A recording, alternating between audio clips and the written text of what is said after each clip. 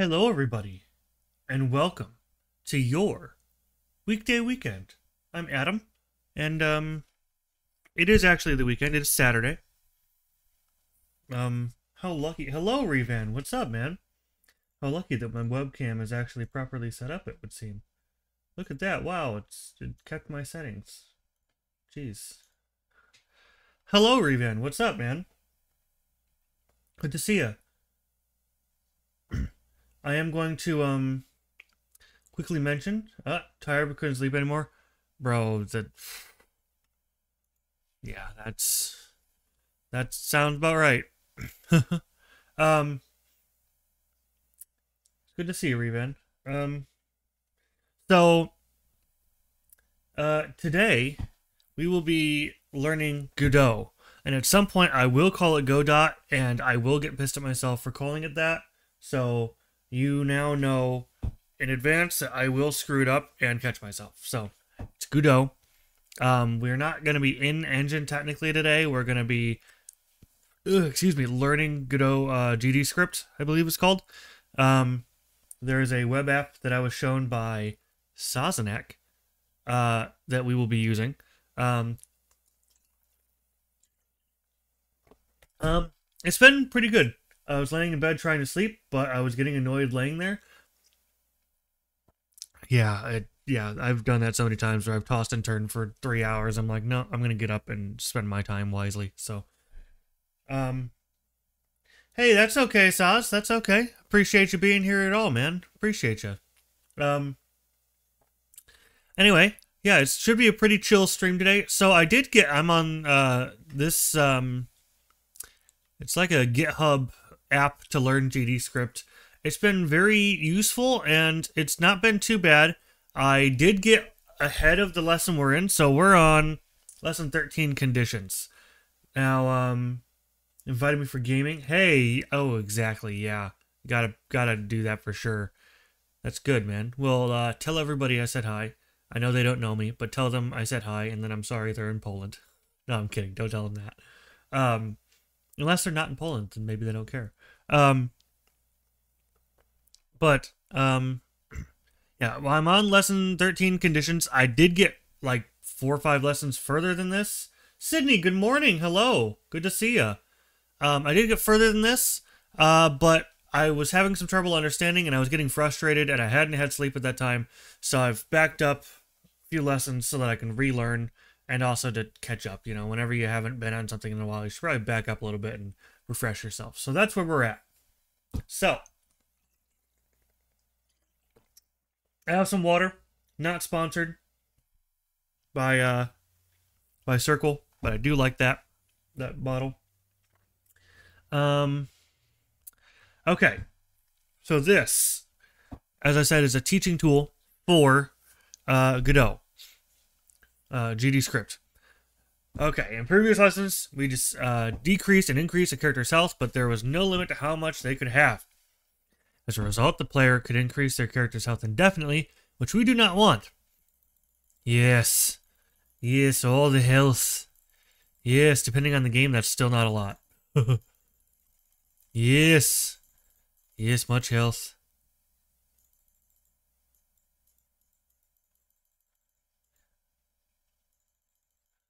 Much health. Okay. What happens when we damage our character? Suppose our character has 100 health. What would the value of health be if we did... Oh, it should be 0. Oh, 5 times. I'm sorry. It said 5. I'm dumb. If I read, I would have gotten the question right. We can use conditions to run active selectively. Yep. Conditions are like the biggest, most important part of any code, right? Conditions is... There's some software and games that are literally entirely conditions. Lost Legends. Anyway, video games and other computer programs are full of conditions. Yep. If statements. If the player presses the button on the gamepad, the character jumps. It's a very weak jump, but I'll take it. When the computer checks a condition, it's called to evaluate. All conditions evaluate true or false. Yep. If the player is pressing the button or not, character is touching the enemy or not. In our case, if the health goes over a maximum value, we want to reset it to the maximum. To define a condition, we use the if keyword. Write a line starting with if, type the condition to evaluate, and end with the colon. I'm surprised it hasn't actually, like, I can gather that a pound symbol is, for comment. But I'm surprised that it hasn't actually, like, mentioned how to comment things out. Excuse me. So Sid, how is your morning going so far? Revan told me how his is going, which is okay depending on how you like the idea of not being able to sleep very well, but...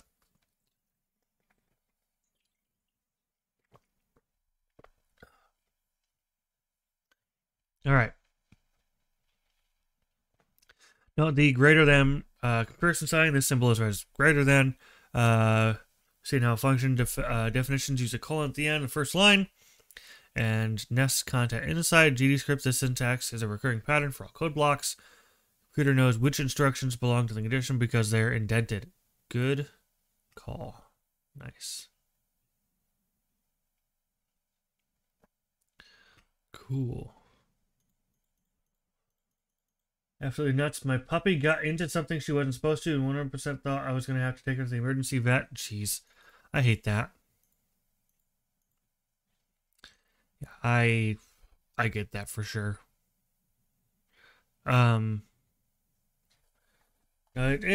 It makes sense. I've been there and done that. It sucks, but puppies just get into things. Usually it's fine, unless they got into like razor blades or something. But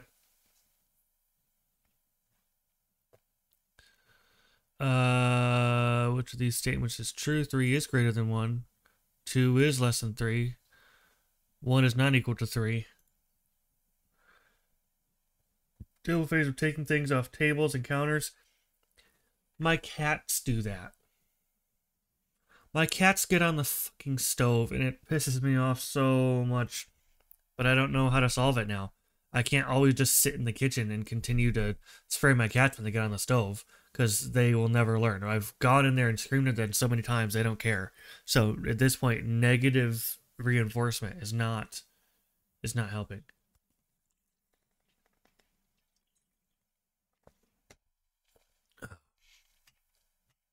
This is something that is interesting. This pass, the way I've understand it is it's basically a placeholder saying like, yeah, I'm going to put something else there now. This code is not complete, but run it anyway for me, please. It's just like, yeah. So basically this can't be empty for you to test your code. You have to have something there. But if you don't know what you want to put there yet, then you use pass and it will just run over it and not care, essentially, which is really cool. I like that because there's so many times where you have to put something there just to make it run. Take stuff off the tables in the kitchen too. Literally try to get food out of a pan. Yeah, no, our cats will.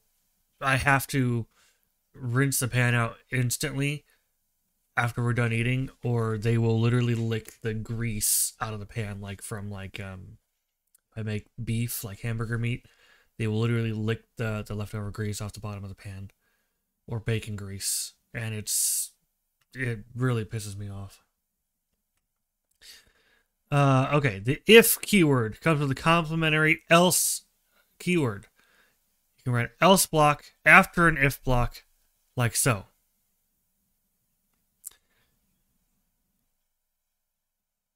Which is always nice.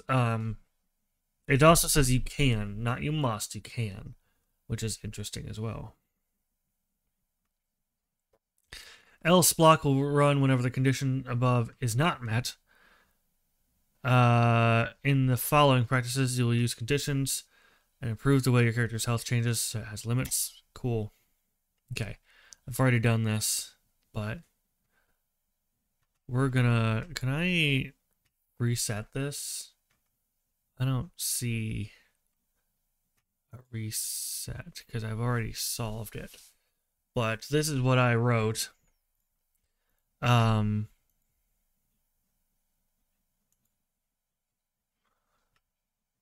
Yeah, okay. So if statements aren't that difficult, I can certainly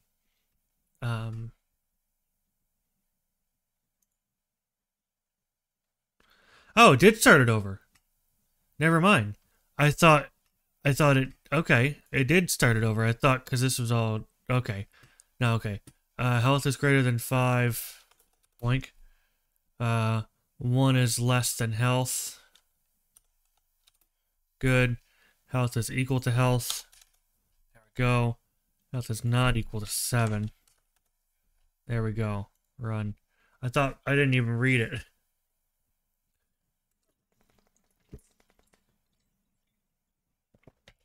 Almost like I should read it. Okay. We have a heal function that adds the amount to the character's health. Add to the function so the character's health is never greater than 80. If health greater than 80, health equals 80.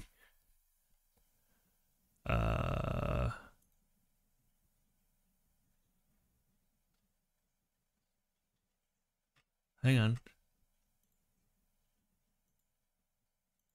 Health plus equal amount if health greater than 80. Health equals 80. What?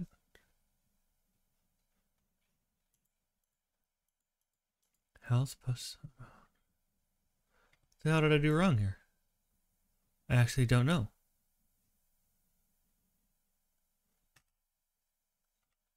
should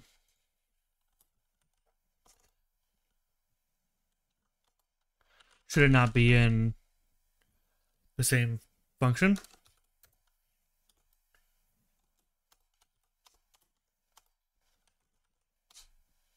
Oh, well, no.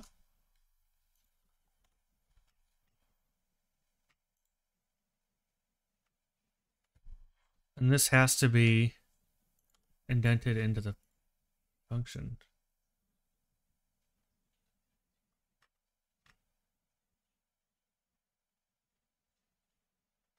I don't understand. What did I do wrong?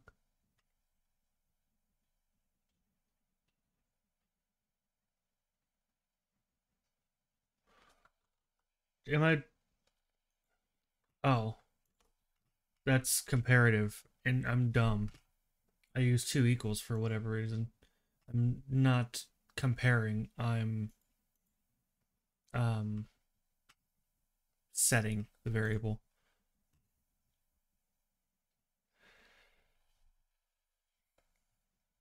That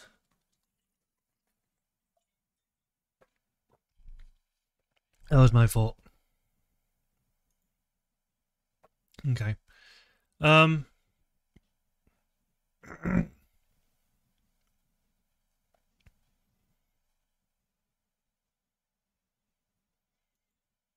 Okay. Okay. Health minus amount. If health is less than 0, health equals 0.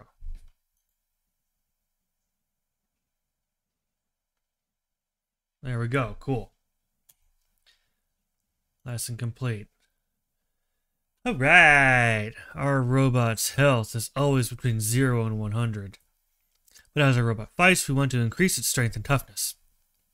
When your character levels up, might deal more damage to enemies, gain new abilities, or in our case, gain more health. Define a level variable to keep track of our level of the robot.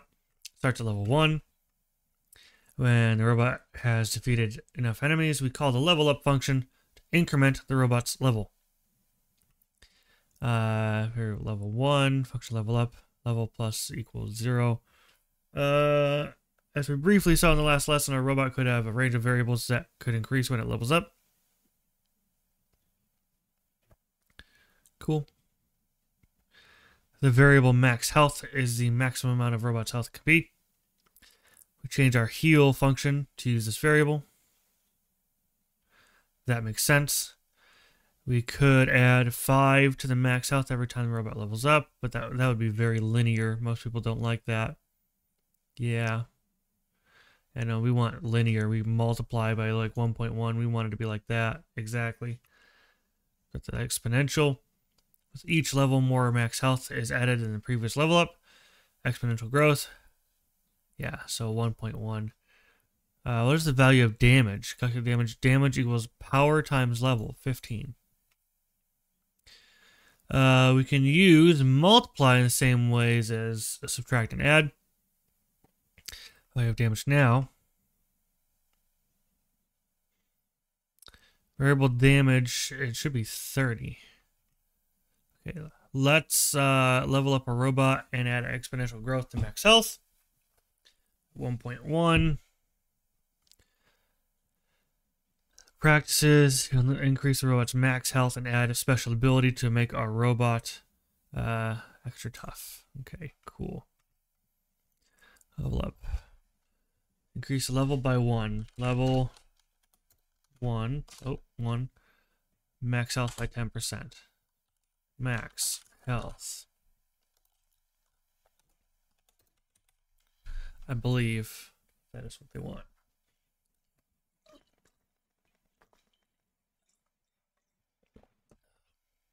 Cool. All right.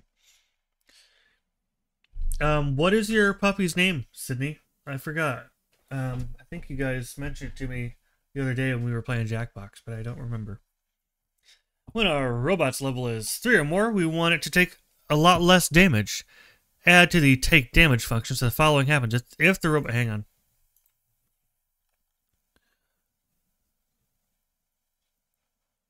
if level greater than 2, damage Nami. Nami or is it pronounced Nami or Nami? It seems Japanese, but either way, that's very cute. Damage should reduce to 5, so equal 0.5. Okay.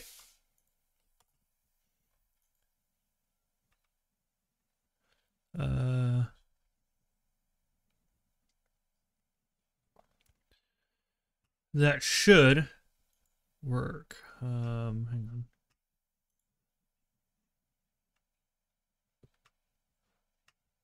Amount, not damage.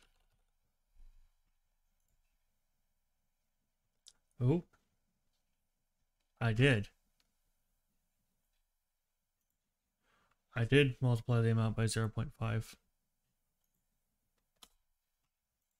Does it know what's a 0? No, it does.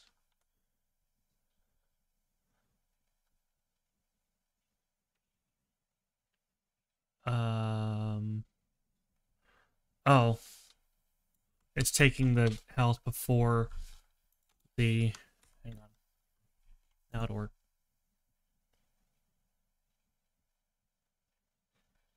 Nami. Got it. Got it.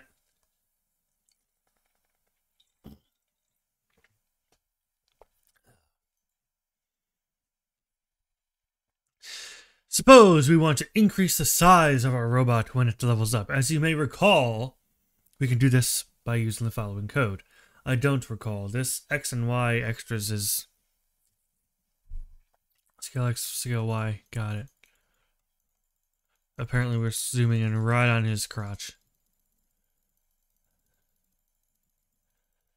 Quite the big robot. Quite the big robot. He's just gonna keep getting bigger. Still getting bigger.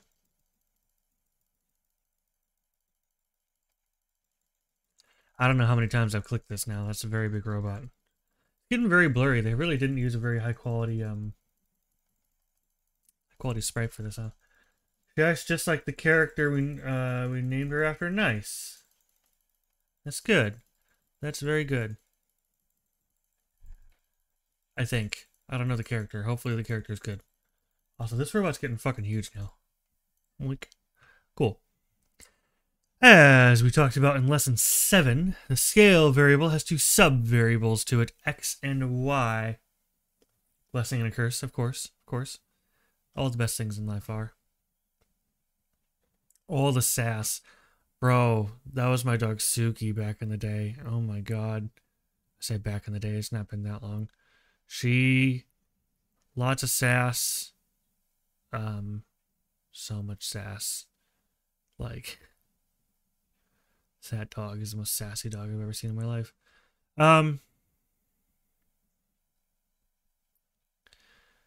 Let's see.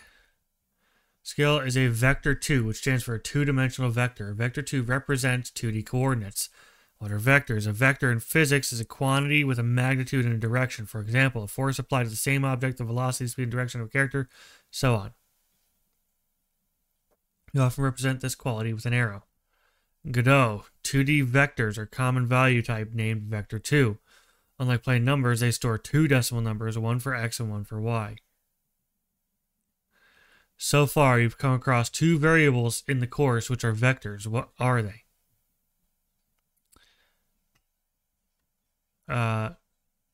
Scale and position.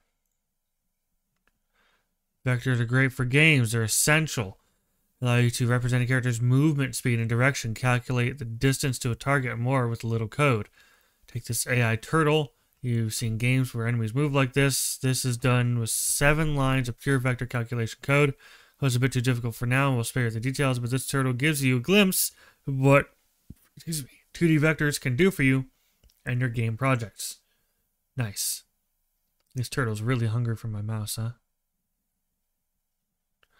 Interesting that he follows no matter where it is on screen.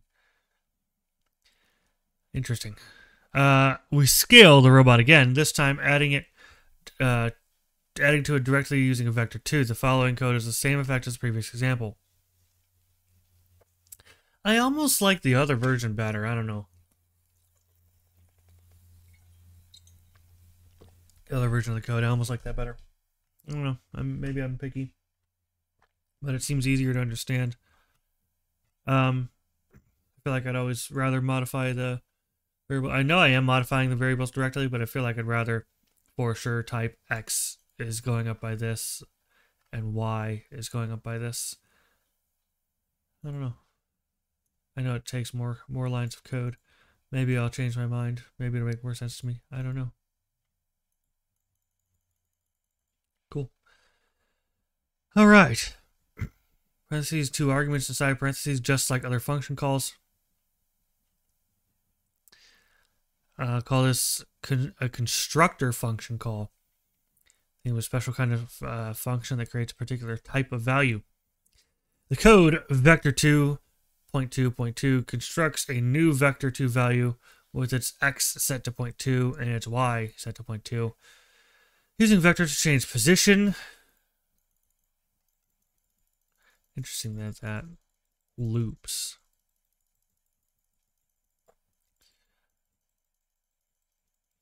Cool. How'd you move it? 2 pixels, 50 pixels left.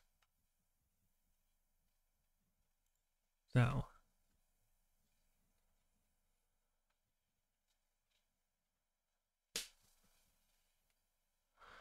Okay. All right. Add a line of code to level up function to increase the scale of the robot by. Okay. I think I remember hating this one because it didn't tell me what to use for scale.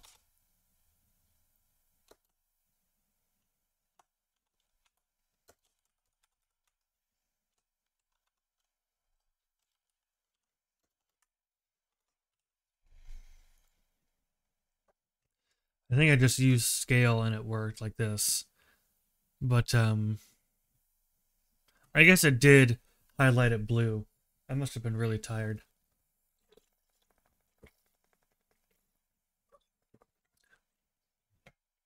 Krusty, hello, welcome. I'm guessing you are the Krusty that joined the Discord. Welcome to the party. I appreciate you being here. What's up? Hello. Welcome to the Krusty Krab? Or the U Crab? All good? Nice. Alright.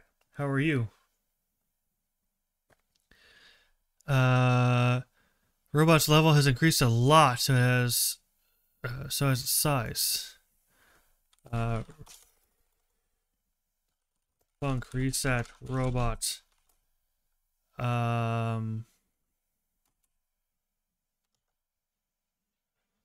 Didn't know in the game dev as well. I used to do basically all game dev on stream years ago on a different channel. But it's been a long time, and I've never used this engine, so that's why I'm kind of doing a learning thing. But yes, and then scale equals vector 2 1 1. Uh-oh. Oh, duh. There we go. All the best, bud. Always.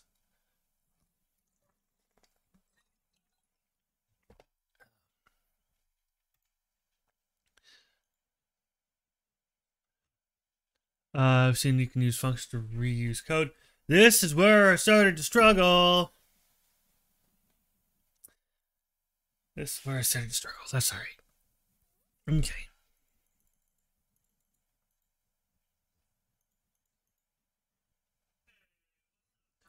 Oh, thank you so much for the follow. I didn't realize my audio is set to my monitor and not my headphones, but thank you so much for the follow. I really appreciate it. Thank you. Really appreciate it. It's very kind of you. Really appreciate it. All right, so, all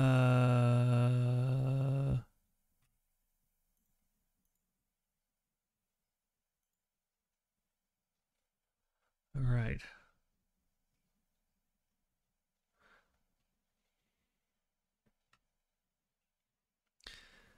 Diagonal by adding a vector to directly. Cool. The above code works for predefined board size with vector 2, 3, 3, but the move to end function wouldn't work, size of the board different. Implement a general solution for all board sizes. We can repeat the robot's movement until it goes to the end. While loops to repeat code.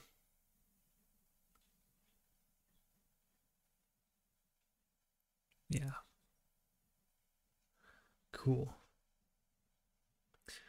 Krusty, how did you find my channel? Just gotta ask. You know, just a little market research. How did you find my channel and my Discord? Where have you come from? Where did you go? A Libre video. Nice. Okay. Sweet. Sweet. Cool. Well, thank you so much for watching that video as well.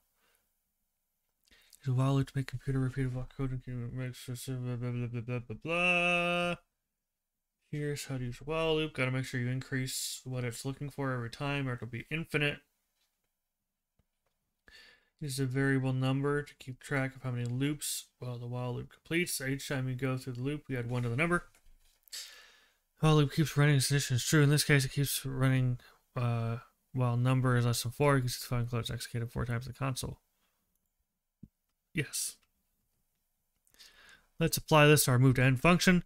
This time, compare the number of loops to the board's width. We can go through the loop until we reach the width of the board. Right, so this position is 1 less the board width because we're counting tiles from 0. 0, 1, 2.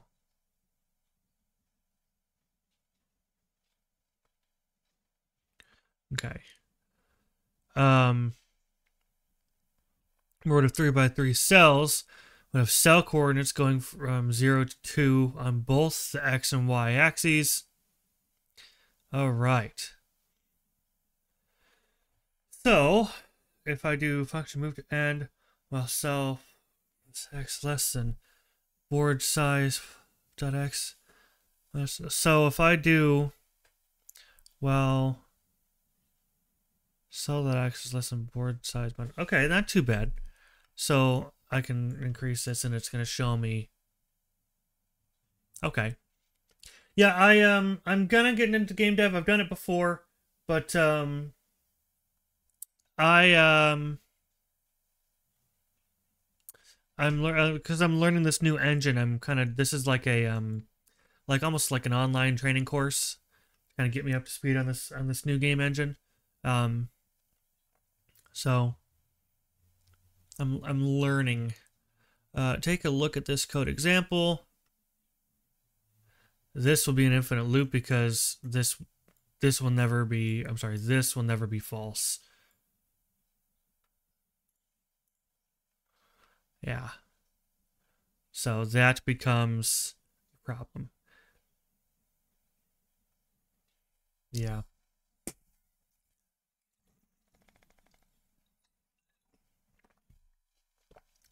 First, you will not need while loops often. Even the code we show here has more efficient alternatives. Say for kind of loop, for loops, look at the next lesson. Might try Godot in near future too. It's, I mean, as long as you look at it, you can't look at it as like, a lot of people gave Godot trouble because when Unity was single-handedly screwing up their own engine, people jumped to Godot and said, well, this is nothing like Unity. Well, duh, it's nothing like Unity. It's not supposed to be like Unity. It's Godot, not Unity. So, as long as you remember that it is its own engine, then you shouldn't have any issues. Now, I never used Unity, so I don't know what everyone was looking for in Godot that it wasn't compared to Unity, but, you know, as long as you remember it's its own engine, people make amazing things in Godot. Just ask Sozanek. I think he's lurking around. He's playing games with his friends. I won't bother him, but he loves Godot and he uses it for game jams. So, and he makes some cool stuff with it, I gotta say.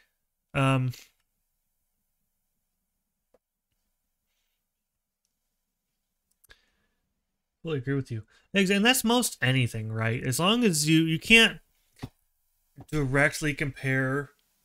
You tried Unreal. I wanted to try Unreal so bad. I got like 20 minutes into it and didn't understand. It was just too in-depth for me. Raylib. I've never even heard of that one. But there's so many options, and you got to just understand that each one is kind of doing its own thing, and you can't just jump to Unreal from Unity, or jump to Godot from Unreal, or jump to X from Y, and expect to not have to relearn at least some of how it works. Like, you're gonna have to relearn. You're just gonna have to. So, or change girls. What? Huh? What? Huh? What?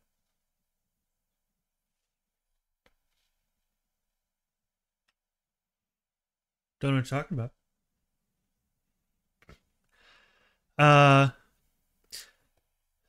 Okay. There are other good uses for while loops. Reading, processing a file like text document line by line. Processing constant stream of data like someone recording audio with a microphone. Things have their personality and things like people. That's true. That's true. It is. I guess in that aspect, it is almost like changing girls.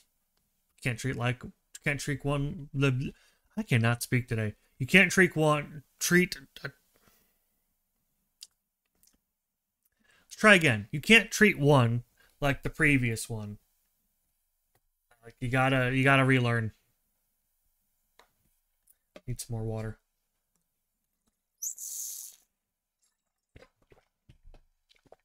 It's too early for this. All right.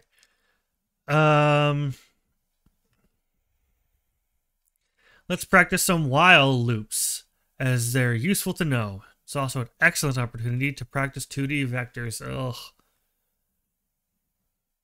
Ugh. Ugh.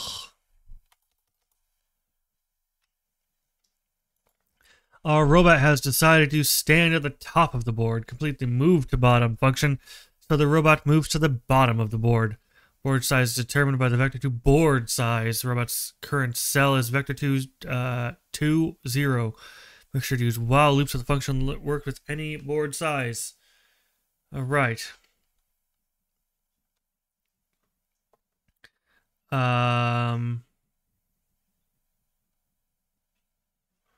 While cell dot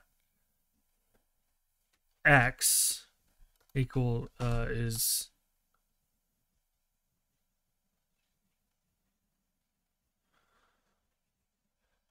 less than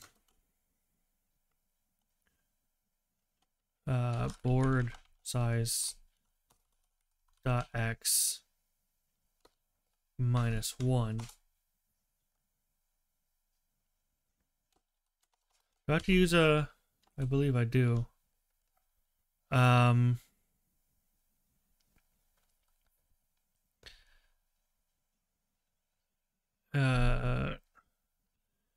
What move should I use? It's just cell.x plus 1? What is that? No?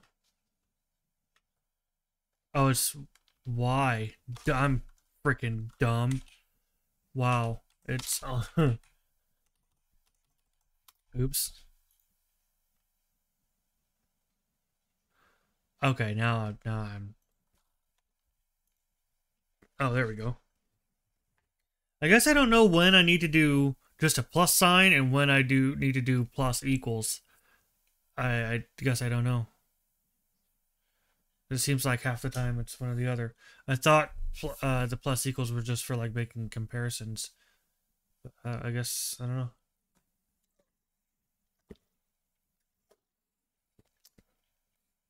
I need more water. Okay.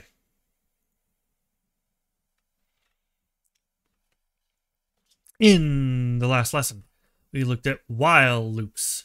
Found they were useful for if we don't know how many times we should repeat the code. However, they could result in infinite loops if we're not careful. The loop below never ends because we never increment number. Safer and easier kind of loop, the for loop. I would hesitate to say it's easier because the for loop is what broke me last time I tried to run this. So Krusty, you're kind of just now getting in. I mean, it wasn't live for long, but before you hopped in, I mentioned that that I basically got around this far a little further like a couple days ago, but I was tired and hangry and needed to go to bed, and I wanted to go back a few lessons to refresh myself. And here we are, caught back up with what made me quit a few days ago. So here we are. The loop below never ends because we never increment number. There we go. Never goes up, so this will go forever. Excuse me. There's a safer enough and easier kind of loop, the for loop. Look at it in this lesson. Really? That boggles me. I thought we were going to look at, like, geopolitical factors that go into, like, the French government or something. Like, introduction to for loop. I didn't know we were going to talk about for loops. I thought, like, I had no idea. Okay, unlike while loops, for loops don't run indefinitely. So it's much less likely that you'll get bugs in your game. We recommend favoring for loops over while loops because of this. Let's change the code above to use a for loop instead. The loop below will change the cell 3 times. Cool.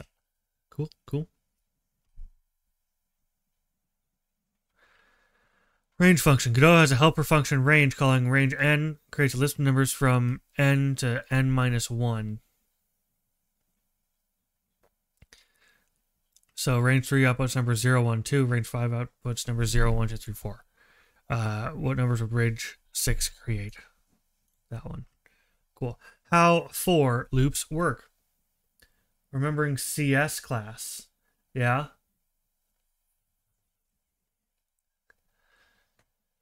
Giving you flashbacks. How for loops work. There's a very loud bird. In a for loop, the computer takes each value inside a list, stores it in a temporary variable. You have college? Nice. Wish I could have afforded college. Oh well. Yeah, it didn't work out for me. In a for loop, the computer takes each value inside a list, stores it in a temporary variable, and creates the... That's a really interesting formatting there. Come on, the second line there. Executes the code in the loop once per value. For number and range, print number. So it should print 0, 1, 2. Cool. Sweet. In the above example, each item in the list, Godot sets number to the item, then executes the code in the for loop. Explain arrays more thoroughly. But notice that number is just a temporary variable. You can create it. You create it while defining the loop. Loop takes care of changing its value. Also, you can name this variable anything you want. Code behaves the same. Oh, interesting. They actually show the... Interesting. Yeah, that's not the hard part. I guess the hard part is more so the array. All right.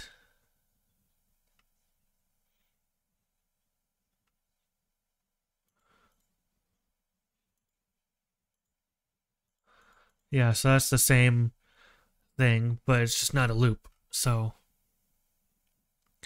okay, we can put whatever we like in the loop's code block, including other function calls like draw rectangle. Yep, that makes sense. using a for loop instead of a while loop.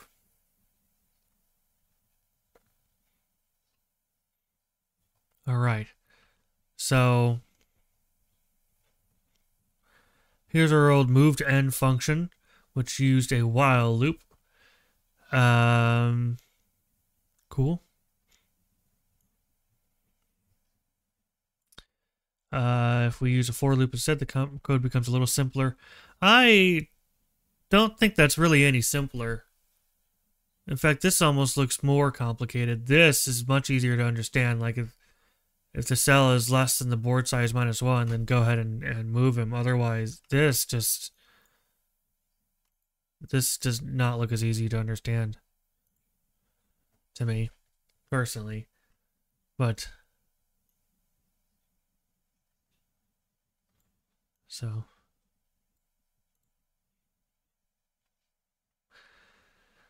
okay.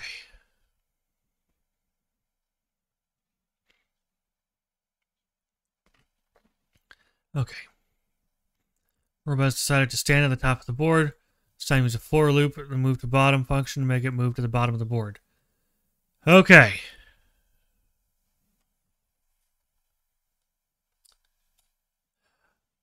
For number in range board size -1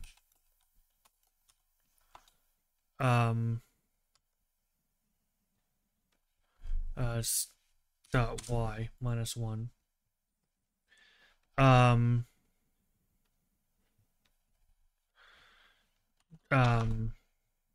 side cell dot y. What?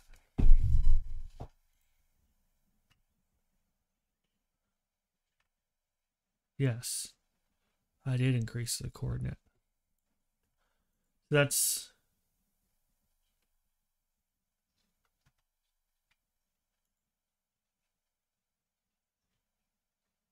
oh, I'm just dumb. Okay.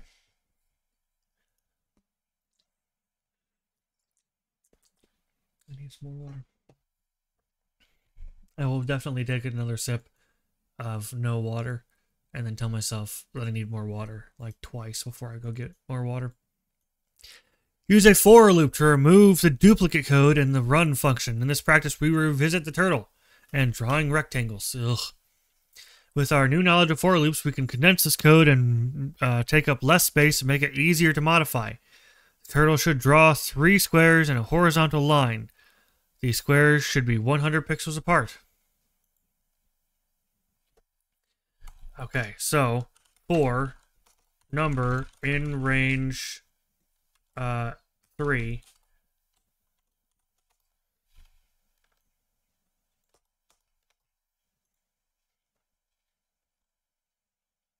What? Oh.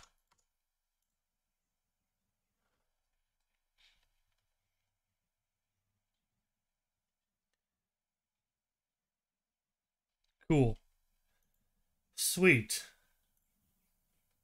Alright, I will return in like 60 seconds. I'm gonna go fill up my water bottle. Like 60 seconds. Just gotta go get me some water.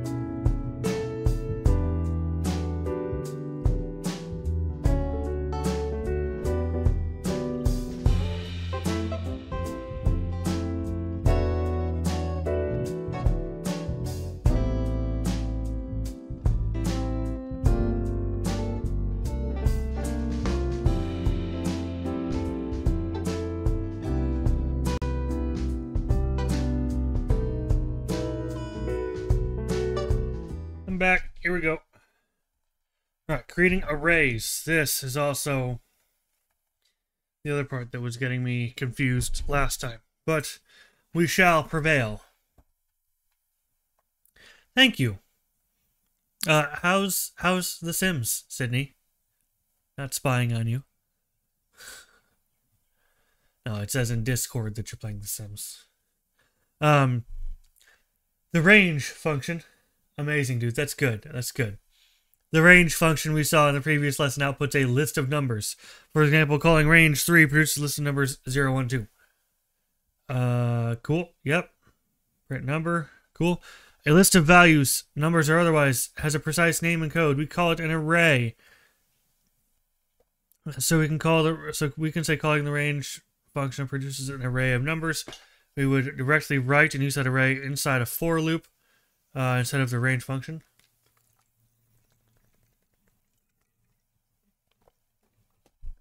All day making it playable. Other mods were out of date, so it was bug. Oh yeah, that's the only problem with mods, and that's why half the time I play vanilla games, and I was like, why? There's so many mods. It's so cool. Well, it's because I'd rather just play the stinking game.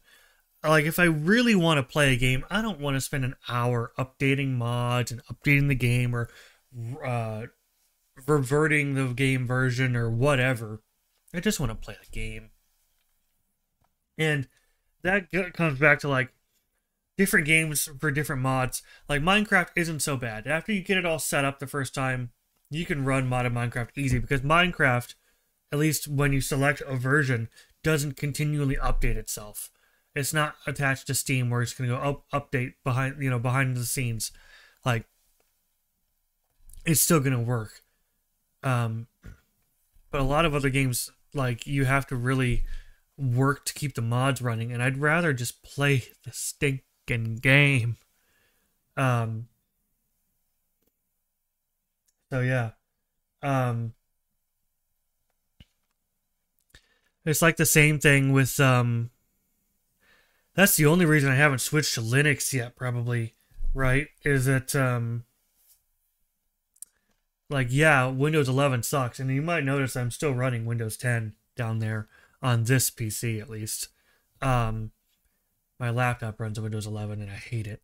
But the only reason that I haven't put Linux on it yet is because, well, there's two reasons. One is because half the software that I use on a regular basis is not Windows compatible, like Photoshop and Libre, unfortunately, does not have a Linux version yet. I'm hoping they will soon.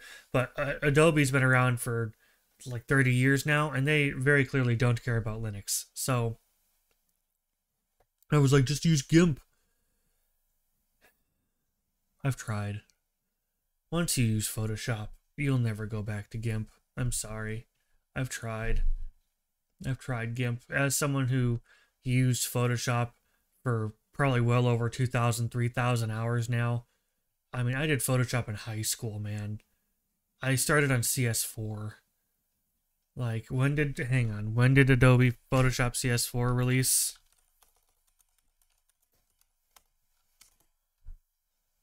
Uh...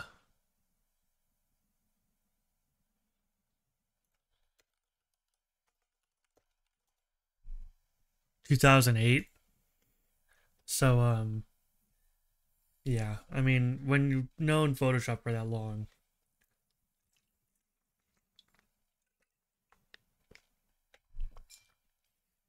And then the other thing with Linux, like I was just, to relate to what we were just talking about, stuff doesn't always work out of the box. Very infrequently does it work out of the box. There's some kind of extra code you need to run, something you need to type in the console, some kind of extra crap that you need to run. It doesn't automatically set itself up most of the time. Because I'm not a standard everyday Linux user, that stuff adds up for me. I don't know how to do this, and that in the terminal. I'm going to need to find someone else who's running the same program, who's having the same problem, figure out what they did. Hopefully they knew what they were doing and they posted it online, copy and paste their code, and go enter that into the console. Like, otherwise I'd be using Linux every day, but I don't. Usually I'm like, okay, I need to have this thing. I have to leave for work in 20 minutes. I need to have this thing started before I go to work. and I don't have time to screw around with it for half an hour. So that, unfortunately, is why. Sounds like all game crashes on Windows 10. I've never had a game crash on Windows 10. Well, obviously I've had a game crash on Windows 10. I've never had it be Windows 10's fault.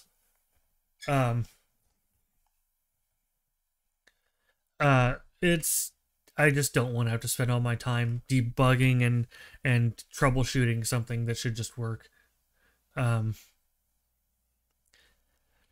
Okay, list of numbers, call it an array. Yep, that's the same thing. Okay. As you can see, the code still works the same. Notice that when we create a for loop, we also create a local variable to which loop assigns one value per iteration.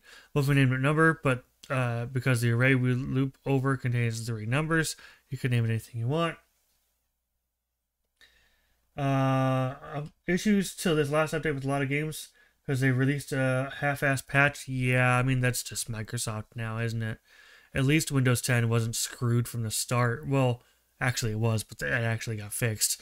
But like Windows 11 was okay at start, and now they've just been adding update after update after update to just make it so much worse.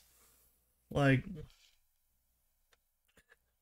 I probably spent, so when I first got my new laptop, it's a Lenovo LOQ. It's just kind of a mid-tier gaming laptop, budget gaming laptop, right? And I was expecting to have to remove a ton of bloatware because I bought it from Lenovo and it's a laptop, so I'm expecting I'm gonna have to remove Lenovo this, Lenovo that, Lenovo this, Lenovo that. I have to uninstall probably Norton or McAfee, or uninstall some extra bullshit and uninstall all this extra crap that I don't want. No, Lenovo had one thing installed that I had to uninstall. You know who had a whole bunch of extra bullshit that I had to uninstall? Microsoft. I probably spent 3 hours uninstalling bullshit from that laptop that was just installed by default with Windows 11. I can get Windows 10 set up how I want it in probably 25 minutes. Like, get rid of Cortana, go in the registry and disable Cortana because, of course, there's no frickin' switch for it. Remove the search bar from the bottom of my taskbar. Remove all the ads from your stupid, from your start button and all the tiles and extra bullshit that you don't need. Get rid of fucking Microsoft Edge. Dear God. You know, there was a lawsuit about Microsoft pre-installing and forcing you to use Edge, or I think it was Windows Internet Explorer at the time. There's a lawsuit about that because they're basically forcing it down people's throats and forcing them to use it at least once. No, especially in the days of the internet, how else are you supposed to get a different browser? And that's the joke. What is my purpose? To install a different browser. That's your purpose, Edge. But like, I literally now use a USB drive. I'll go use Brave browser on this PC to get the Brave browser installer, put that on a USB, and put it on a new computer. I'm not going to use Edge. And everyone's like, well, why not? You're just using it once. That one time you use Edge, they gather all your data right there. Not that they're not already grabbing it with Windows, but it has all the opportunities to grab all your extra stuff. So, I hate OneDrive since it split a file in half and it's stupid. It's active from the start. That's another thing I had to uninstall. I'm trying to become more and more and more independent. I don't want to rely on Google. I don't want to rely on Microsoft. And that's one of the reasons I wish Linux was so much better. Because, like, I've stopped using Google Drive. So Brandon and I went halvesies. I was paying for one thing and he was paying for another. So he put me on his Google One plan or whatever. So I got like 100 gigabytes of drive storage on Google Drive, which was great. You know, Google Drive was all right, except for trying to deal with RPG Maker, but you know that story. But so when everything happened, I was just kind of arbitrarily removed with no warning, and I don't blame Brandon for that.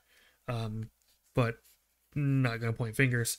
But one day, basically, I got an email from Google saying, "Hey, you're 75 gigabytes over your limit of 15 gigabytes," and then another email saying, "You've been removed from Brandon's family plan."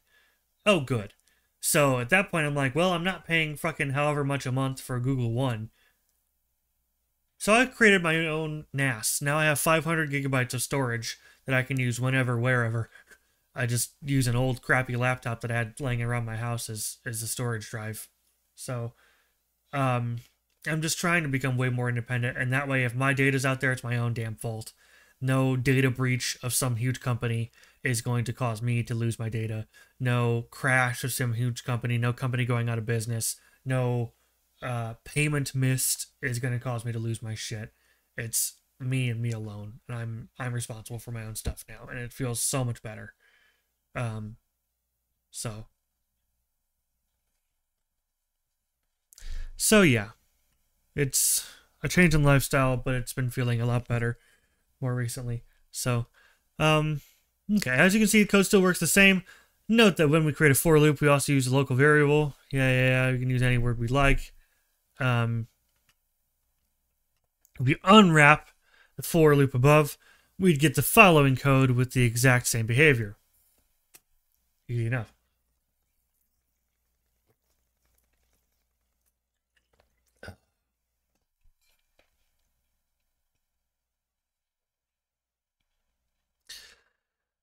Okay.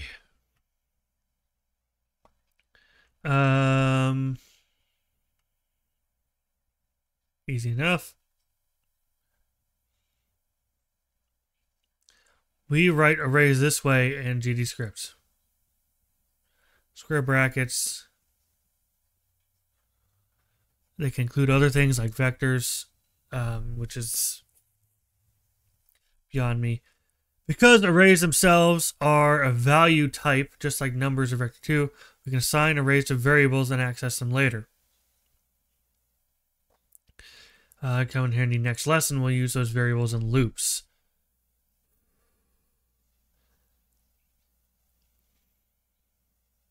Okay. First, let's see when you use an array. Computer program, we use arrays all the time. Precisely use them whenever you need to store a list of things. You can always need lists in games, their party, items in the player's inventory, scores in an arcade game, objects in the game world. Using arrays to follow a path. Let's look at a widespread use of arrays in games, finding and following a path. Cool.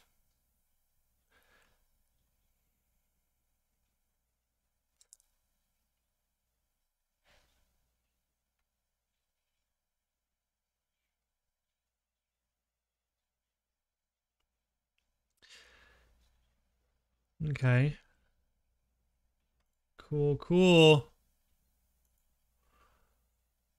Fill coordinates. Yeah. Set vector 2. 1, 0.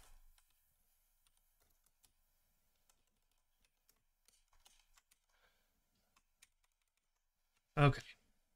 We want 1, 1, and then 1, and 2, 1,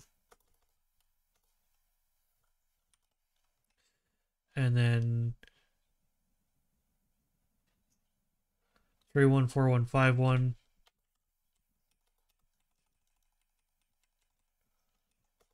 4, 1, 5, 1, vector 2, 5, 2,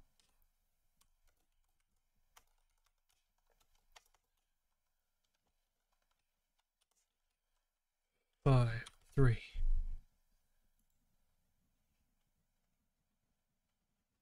Cool.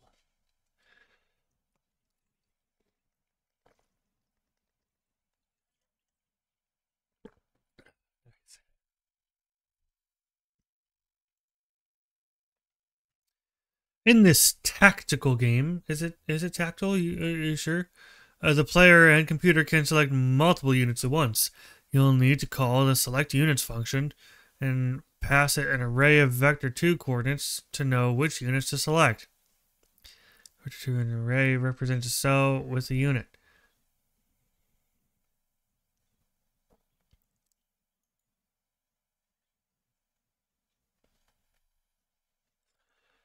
Okay, so that's...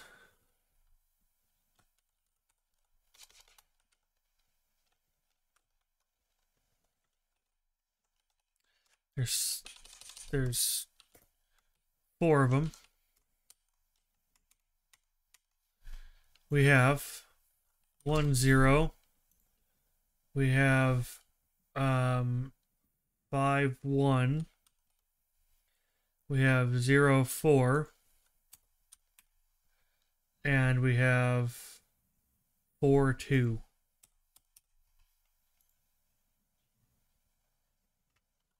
Zero 3, not 0 4. I think I did that the first time I did this one too. Cool, we used the range function in combination with for loops. Yay! The range function produced an array that the for keyword could loop over. We can give for loops any array and they will loop over them just the same. Instead of using the range function, we could manually write the numbers and get the same result. Each element in the array, the for loop extracts it, stores in the temporary variable named numbered, and executes the loop's code once. So the loop can access the number variable, which changes in each iteration. The code works regardless of the array where you store it. You can store arrays and variables for easy access. Okay, cool.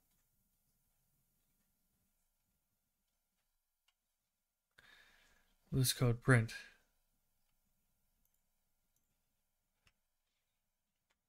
Cool.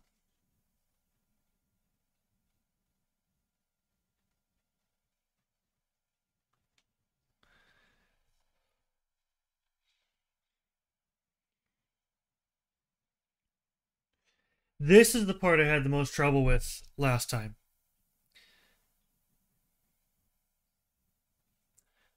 That they didn't really explain all that much. Function move path. For cell in path, turtle move to cell. This is the one that I didn't understand. So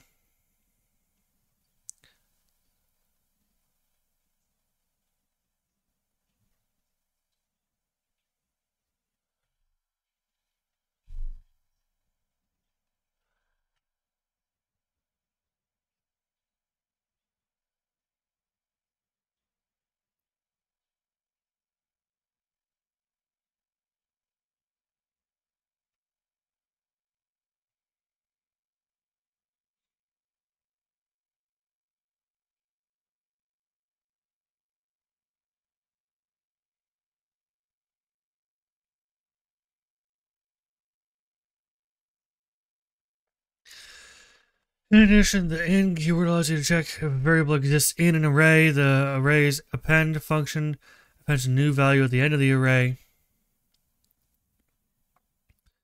So,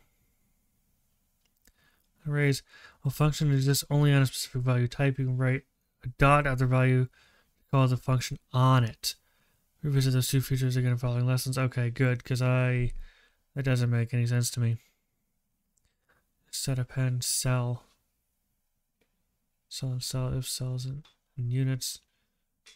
But cell isn't an array. Those ones are. What the hell? I don't understand. Okay.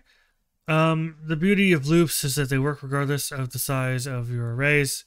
The code just works whether you have 1 or 10,000 units to select. It's all accomplished with only a couple lines of code.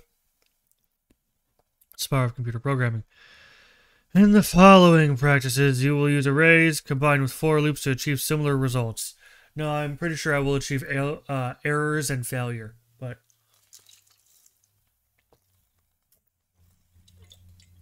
we'll try it anyway.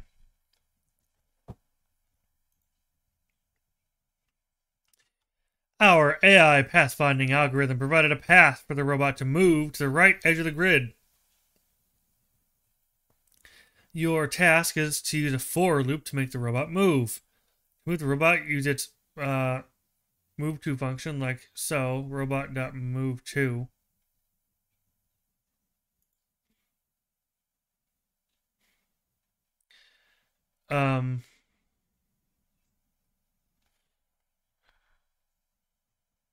Cool. How? Like this one was, I hated this one. I had no clue how to do this. It didn't, I feel like I wasn't taught enough to make this work. Okay, so for, obviously, for movement in robot path, right?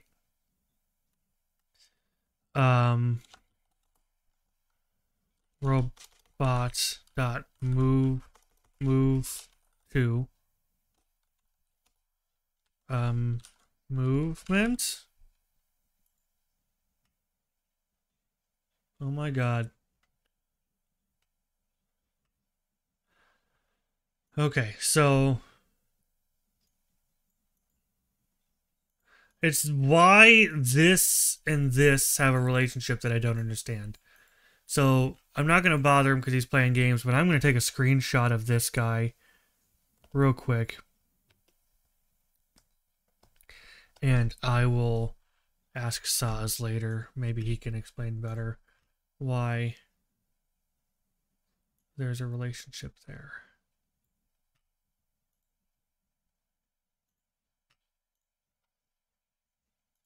Okay. Desktop. Okay. Continue. We want to draw many rectangles, something surprisingly common in games. However, using this code by hand can get tedious. Instead, you could store the size of your shapes in arrays and use a loop to draw them all in batches. Here's what you need to do in this practice.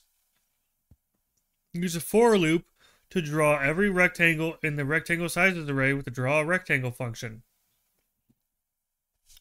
Okay, why am I not doing the draw rectangle function then? Because the rectangles shouldn't overlap or cross each other. To avoid that, you'll need to call the jump function. Okay. Okay, so for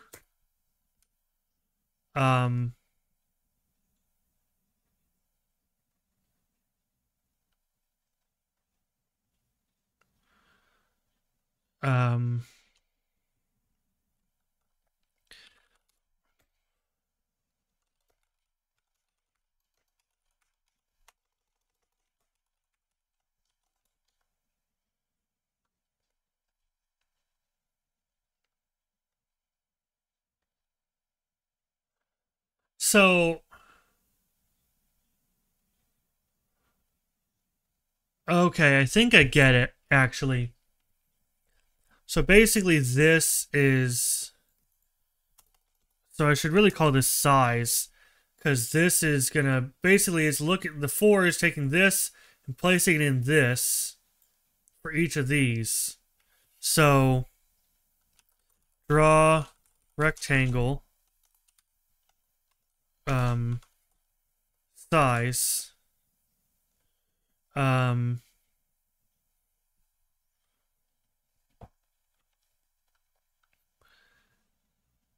and then jump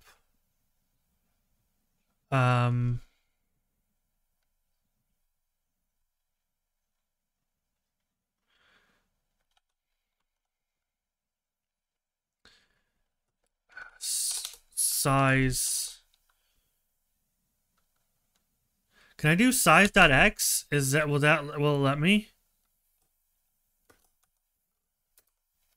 Will that work?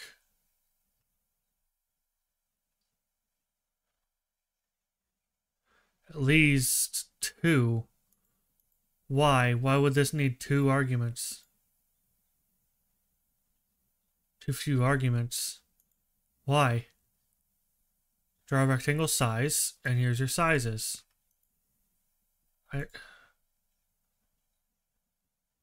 Why would I need 2? These are vectored. That's so weird that I need to... These are vector 2s, so why is it... I guess it is.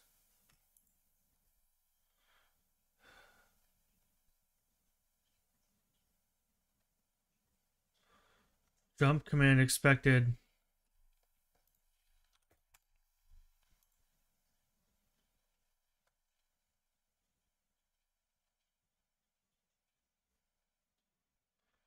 Okay.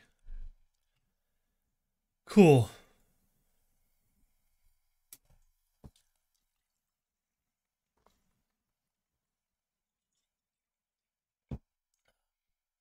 I think I'm actually getting it. I just need to know that if I'm putting a vector 2 value into this, it doesn't stay a vector 2 value. I need to either put vector 2 here or mention specifically X and Y. Otherwise, it doesn't know what the hell I'm talking about. Okay. Throughout this course, we've mostly stored numbers and variables, but what if we wanted to store a player's name? Hey, what's up, bruh? Rystal? I am so sorry for butchering that. Welcome, thank you so much for the follow. I really appreciate you being here. Thank you so much. We are looking at learning GD script for Godot. So, yeah. I'm not dumb, I swear. Yeah, no, I'm gonna fail miserably, so I hope you enjoy watching that.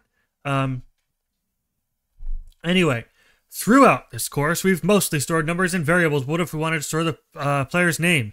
This is where strings help us. Strings are instrumental in games and applications. We use them to display information such as the description or of a spell, name of a character.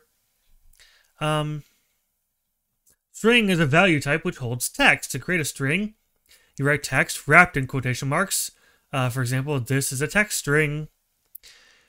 Quotation marks differentiate strings from other variable types and function names. You may remember we've used strings before in previous lessons. We sure have. Under the hood, strings are arrays of characters. In fact, we can use a for loop to loop through the characters of a string. Really? Oh my gosh. Huh. I don't think I got this far with, I think this is lesson 21 is the latest. Character, okay, that's the debugger. Which of these are strings? Those two.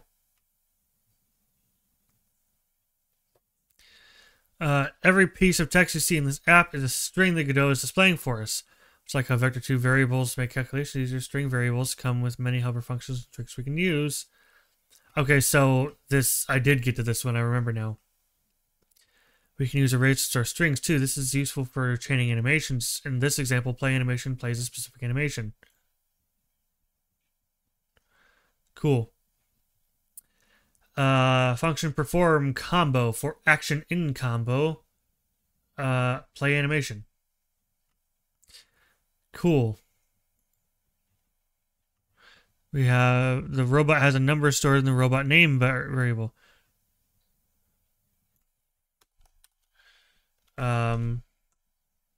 Quick, somebody, what name should I give the robot? Anything. What name should I give the robot? Somebody, please. Anybody. Quickly. Quickly, I need the creativity. Help me. Marcus. Marcus came first. Ooh, I like pickle, though.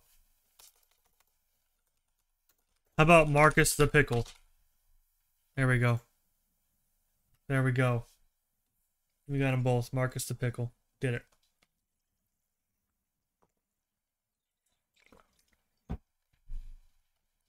Maybe. Hang on.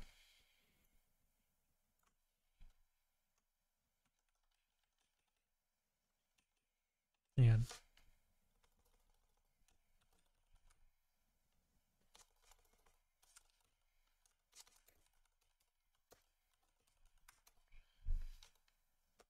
There we go. Good. Alright, using an array of strings to play a combo. In this practice, we'll chain together animations using an array of strings. You might find such combinations in fighting games. The robot has the following animation names: jab, uppercut. 2 jabs followed by 1 uppercut. Okay. Combo is jab, jab, jab, uppercut. And then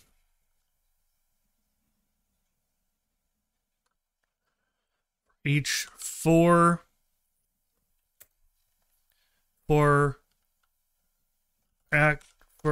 animation in combo. I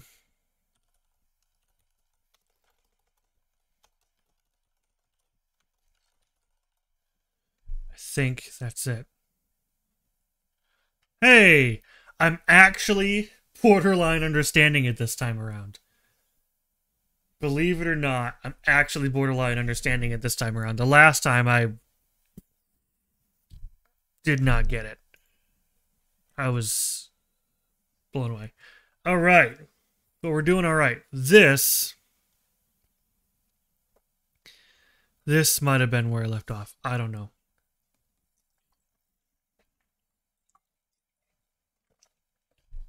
The deeper I go, the less I remember, because I was starting to get more pissed. Okay. Until now, you learned that functions are sequences of instructions that give a name you can call anytime. On top of that, functions can make calculations and return new values.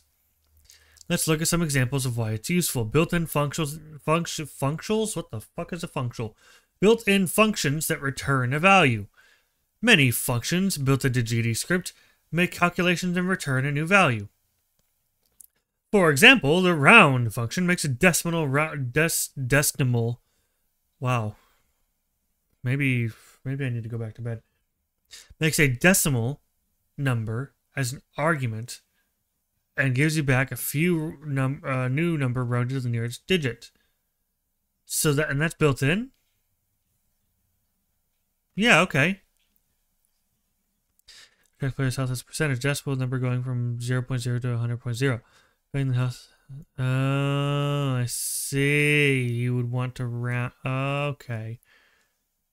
It's a round function like so. Oh, I see. Yeah, I remember this now. I did get this far, barely. When displaying the health on the interface, you don't want to show the decimal part. In that case, you may use the round function like so. Beautiful. Notice how we assign the result of the function call to a variable. So variable rounded health equals round health. Set text to rounded health. Okay. Interesting. I don't know if I did the practice for this. I think I stopped in the middle here. Set text round. Okay, and we can do it all in one. Hello again, Soz. Welcome back. It's going okay. I took a screenshot of something to ask you a question about it, but I think I learned it myself. So, no, the for loops were tripping me up a little bit, but I got it. I just needed to think about it a little bit longer. I think I got it now. So, we're doing returning values with functions. Yeah, I think I got it now. I think I understood. I think they're great. They're really useful. Yeah, exactly. I think I was mentioning to you I was having trouble with the for loops, but I think I got it. The trouble I was having was the relationship between the for loop's own variable that it's using as like its holding place, and then what you're using after that, using that same. So it'd be like for number in sequence. Sequence is your array. Using number was what's confusing me. And that I got it now. That it takes the sequence and individually, as it repeats, sets the next value to number, and I got it. Got you. I did it. Brain is almost functioning. I ruined it with alcohol about 6 or 7 years ago. I'm using what I got left. Kids, don't do drugs. Or alcohol. Or you know what? Life kind of sucks too. Just don't. Just stop with where you're at. Wow, that sounded really bad. Maybe don't. Never mind. Cut. Hi, Twitch manual moderator. Everything's fine here. Or the YouTube moderator. Everything's fine. Alright. Cooler example, lerp. Why does it sound like they're like, okay, we need a name for this thing that we're gonna do? Squirple, diddle daddle, lerp, got it. Oh, that was, no, Soz, no, wait, no, Soz, no.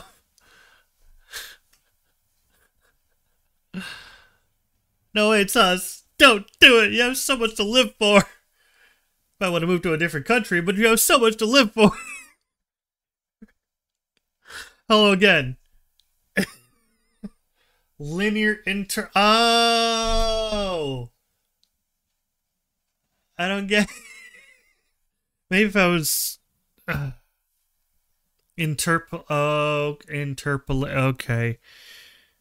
Yeah, okay. It would be easier to understand if I actually used the word interpolate more than, like, twice in my entire life.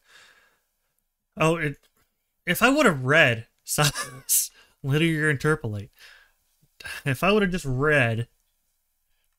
Okay. Calculates and returns a weighted average between two values.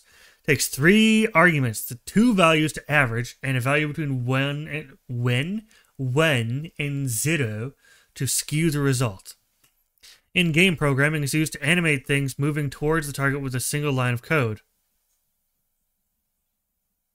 So, function underscore process...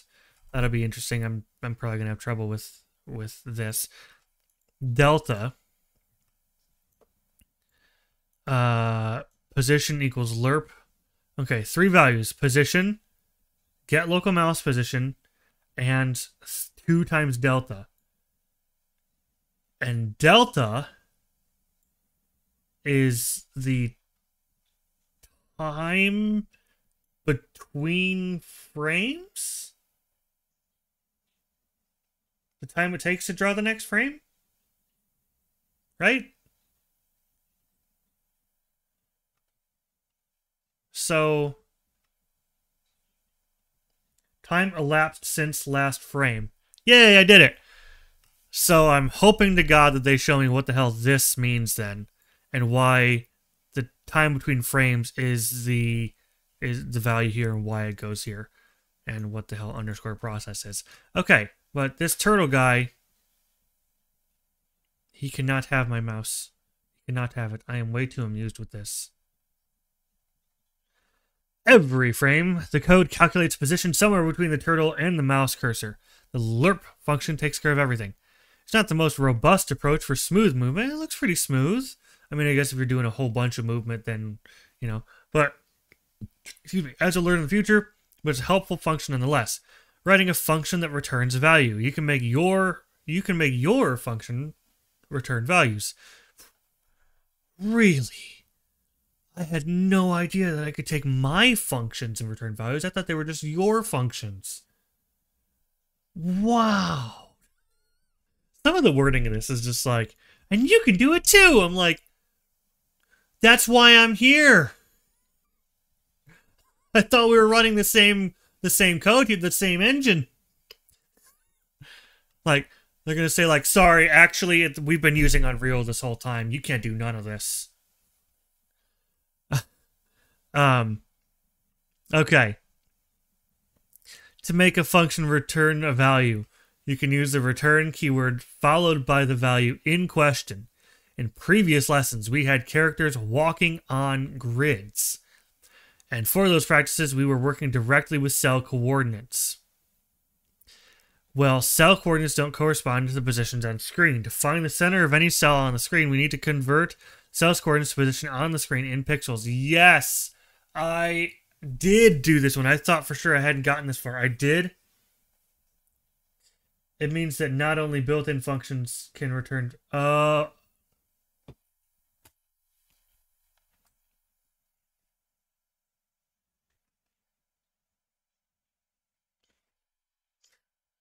I get it now. Okay. I mean, I would assume so. I would figure that if it works with functions, it would work for most all functions. Like, whether it's a built-in one or you define your own. I guess there's probably some that don't work either way, but if it's something built into the game designed to do something to a function, I would probably assume that it works for all of them. At least I would be willing to try it. But in previous lessons, blah blah blah blah. Okay, yeah, this I think is what eventually broke the camel's back. I think trying to figure out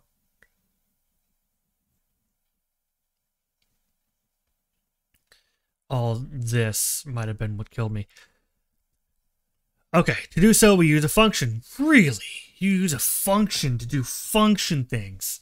I'm talking shit now, but I am absolutely going to lose my shit in about T-minus 45 seconds to 2.5 minutes. First, it multiplies the cell coordinates by the cell size. Where do you get the cell coordinates? I'm assuming the top left corner of the cell?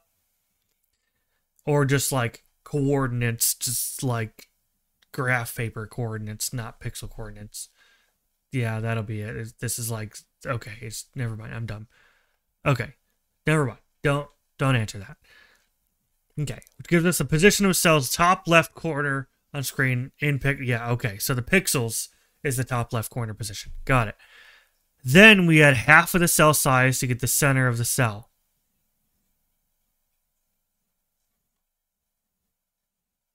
Why do you need the center of the cell?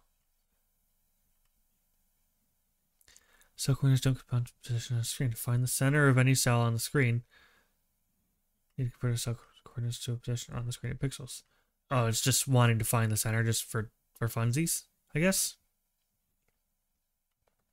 Cell size. So it's a cell with size 120 by 120. Center is useful to have. Yeah, that makes sense. Like, I guess if you're wanting to place images in the center of boxes, then having the center of both your image and the box is a good idea.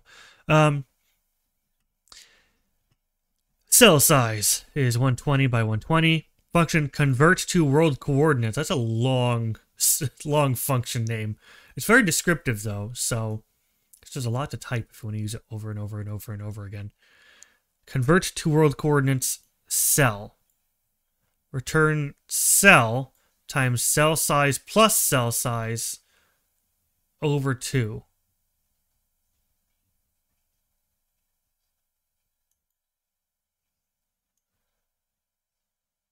So, correct me here. Now, cell size plus cell size would definitely do it. But I guess this is interesting because I feel like the order of operations. So you would get cell times cell size first, and then you would get cell size over 2 first, and then you would add the two together. Cell times cell size is for getting the top left of the correct cell. Okay, so if cell is 1 times 120 by 120, then that'd be 1. Okay. And then, okay, so it is using order of operations. I'm just looking at it as if not. So, find the top left corner of the cell. Yeah, exactly. So, basically, this is take these coordinates plus half of the cell size. Okay, then you basically get 180, 180. Okay. It's Yeah, exactly. That makes way more sense compared to last time I did this, like a couple days ago, and this is, I think, what made me quit, because my 3 in the morning, not very well rested brain did not even consider order of operations to be a thing that existed at all. And remembering that very much makes much more sense that you do this, and then this, and then this. Got it. Of course, to make it easier for me, and I don't know if the engine would appreciate this or if it would freak out, but if I was writing this out for myself, I would want to put parenthesis here, and here, and here, and here, just to make it easier for me to see, okay, cell times cell size, cell divided by 2, or cell size divided by 2, and add. You can do that. Engine won't screw. Okay, that's good. I'll probably do that in the practice, actually, because it makes it easier for me to read, just reminding myself later when I go back that it is, in fact, this thing plus this thing, and they're each their own. I know they're not necessary because of order of operations, but I'll probably still do it just for my own ease of reading. The return keyword returns a value to the code calling the function. Receive the result when where you call the function. Okay, variable cell size equals that. Run. World position equals convert to world coordinates 1, 1. Okay. Interesting. So in this example, it's assuming that this function is something that they've already defined somewhere else. This is not a built-in function because they've shown this already. So it's basically assuming that this is like later down. Yeah, exactly. This is later down the code, so to speak. So they should have continued the line numbers from up here. I guess it's like here, but okay. I don't know. I would have maybe I would have done 4, 5, 6, 7, and then done a comment here saying, "Oh, variable cell size defined above," and then done this. I don't know. I mean, but I still understood what it was. Okay, some functions return variable the values. Too many V words. Some functions return values and some do not. During practices, you can learn which functions return a value using the documentation panel. It will display if the practice requires using specific functions or variables. There, functions that start with the term void do not return a value. Any other term means the function does return a value. You'll learn more about what other terms mean in a couple of lessons will return value. This very last paragraph is like, wait, what? Okay. Okay, some functions return value, some do not. During practices, you will learn which functions return a value using the documentation panel. It will display if the practice uses using certain...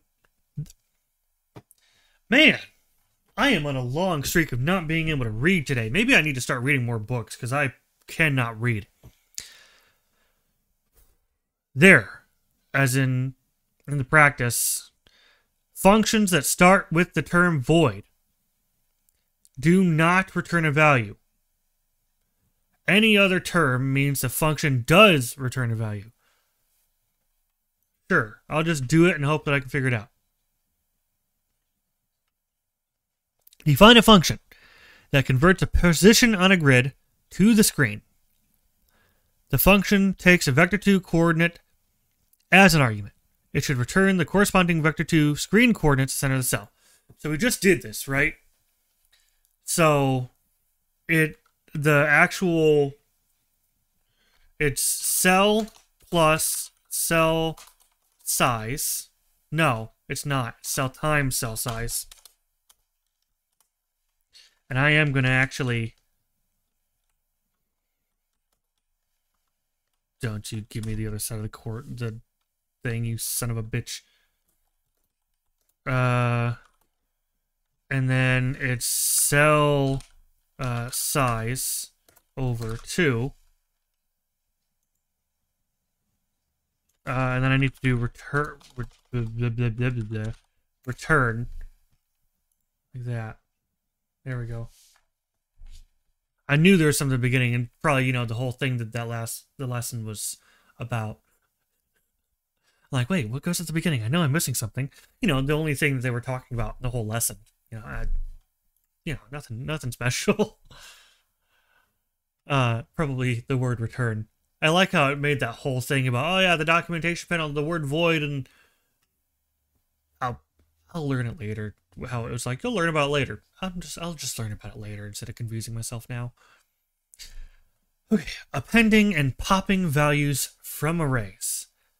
I'm fairly certain that I have not touched this lesson yet. I'm pretty sure the last one broke me because I didn't understand. Like I said, I had no clue what the hell I was trying to talk about because my dumbass 3 a.m. brain had no clue what the order of operations was. We've already gotten into arrays just barely with the for loops. It briefly mentioned appending them, but it was like, you'll learn about it later. I'm like, that's good because I have no idea what you're talking about.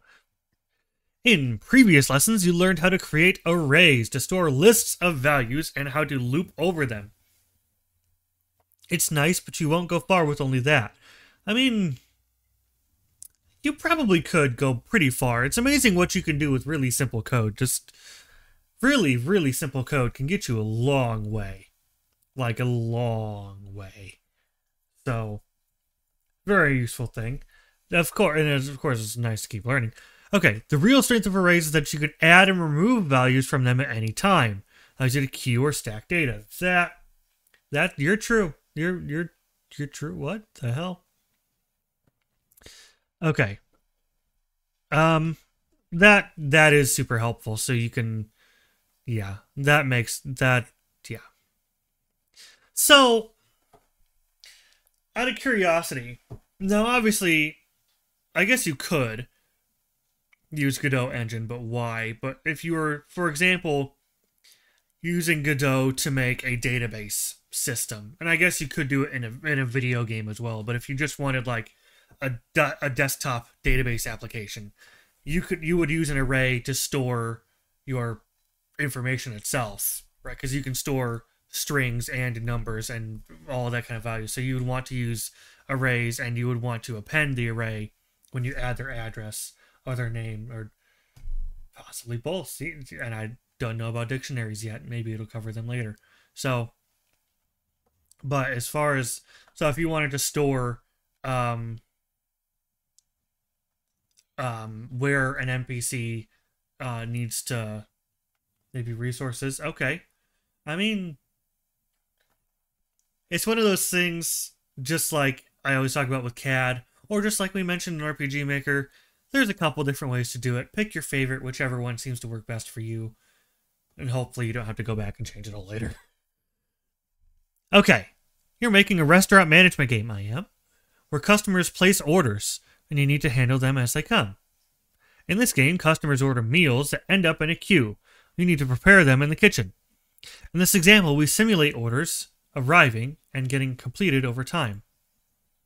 Tomato soup, toast, burger, cheese sandwich.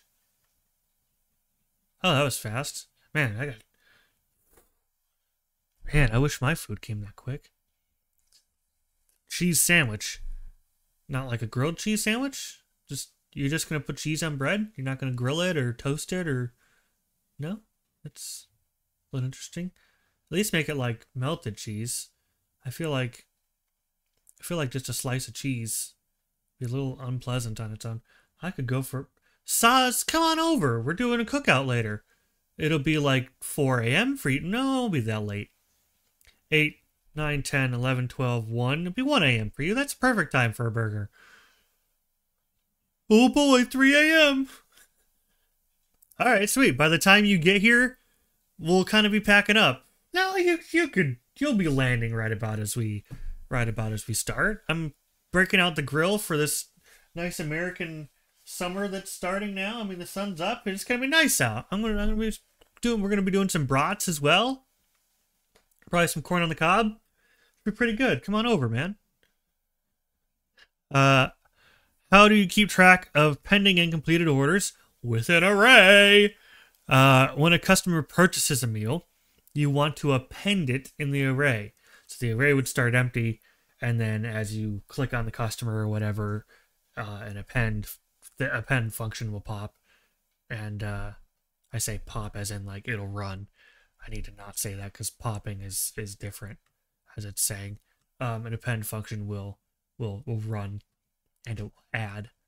That way, the only thing in your array is tomato soup, and then more things come up. Got it.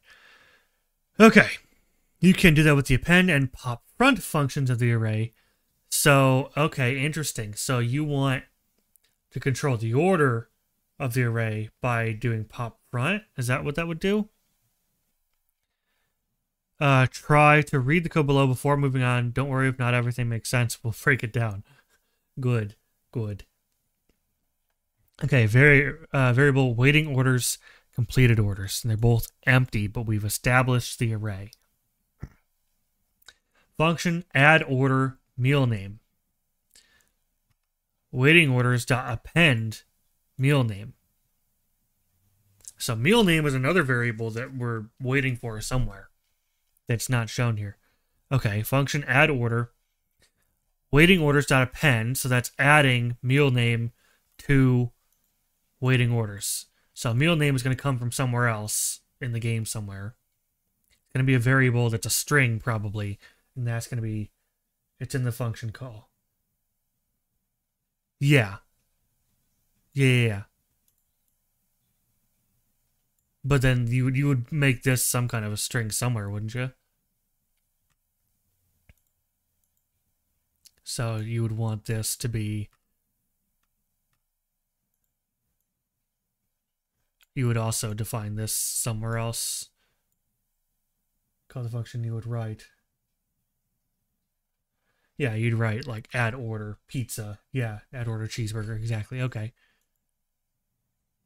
Yeah. Cool. All right. And then function complete current order. Variable first underscore order. We don't have defined, but that's defining it here.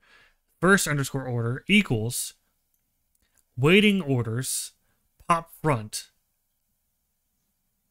The first order is waiting orders pop front. Completing orders dot append first order. Like Star Wars, the first order? Okay, so I guess this doesn't make sense yet, but it will. They said they will show me more. So, okay. First order equals waiting orders pop front. Is it just grabbing the first one only? That's what it's saying? Just whatever the first one is what it wants. The first one is the first order equals whatever the first on the list is on the waiting orders array. Is that it? Completed orders, add that. Okay, nice. So interestingly, they've added another variable here. I guess it would be good to see like what's next in line, but why not just do completed orders dot append and then in here do waiting orders dot pop front? Can you not do that? Can you not nest them like that? Or no? You can. Okay. Easier to read. Okay. And I guess it's not bad to have that extra variable in case you need to use the first one on the list for something else. You want that to be over on the screen or something, or in the top corner or something like that. The next one you need to do. So that does make sense. Okay. I'm assuming when you append, it goes to the end of the string. It doesn't cut in front. So if you do add order cheeseburger, add order pizza, add order hot dog in that order, then it would read in that order. Okay. Append goes at the end. Okay, cool. So it's first in, first out, essentially. Using this, it is automatically first in, first out. So if I append 1, then append 3, then append 2, it would read 1, 3, 2. Got it. Okay. Notice how we call some functions by writing a dot after a variable name. Yeah. A given value type has subvariables. It also has its own functions. Yep, we looked at that with the robot who has its own function within him, which actually, as an RPG Maker person, that makes sense to me. I mean, I know all engines do it, but it makes a lot of sense because I can basically say, yeah, grab this from this character or this map or this thing. Grab this function that I defined in that guy and use that. Okay. Functions like append and pop front only exist on arrays. That's why to call them, you need to access it from the array using the dot. Array.append. Got it. Let's break down the code. Break it down now. We queue orders in the waiting orders array by appending them to the array. Waiting orders, add order, meal name, waiting orders, dot append, meal name. Okay. We can use a string to represent a meal when calling the add order function. Yep, okay. Cool. Add order cheese sandwich. Cool. When completing an order, we remove it from the waiting orders array by calling its pop front function. The function gives us the order back, which allows us to assign it to a temporary variable. Yep, okay.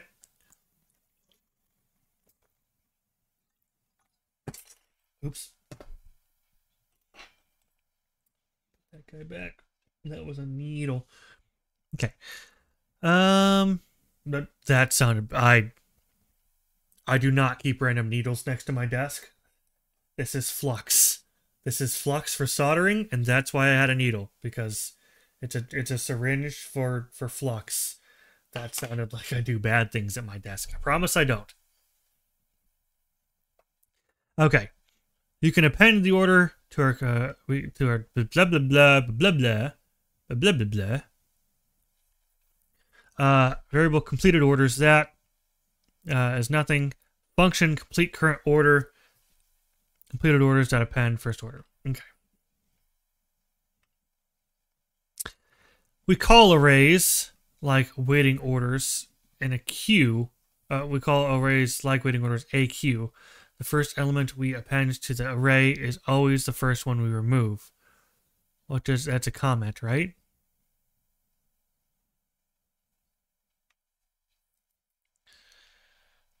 We write that to represent ellipses in the code. We're completing the functions code.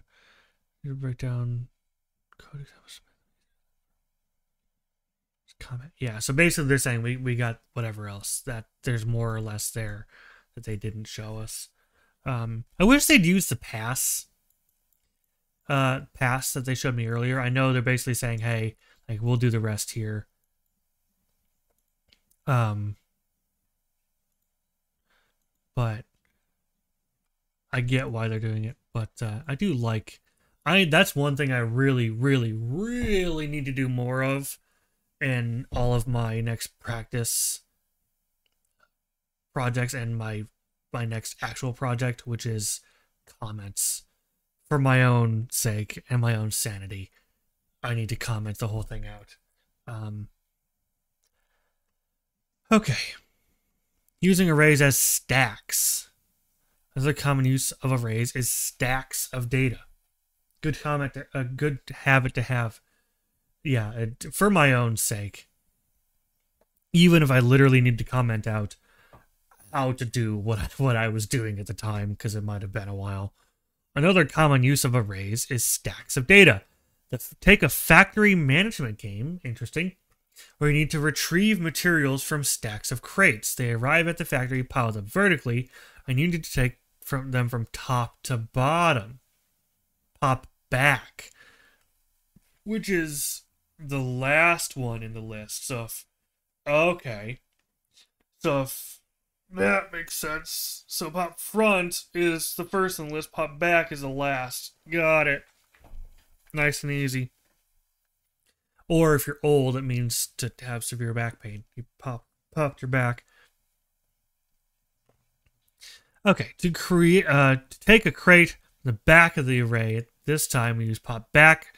This function removes or pops the last value from the array, returns it to, so it actually removes it. it actually removes it. It doesn't stay in the array when you use pop.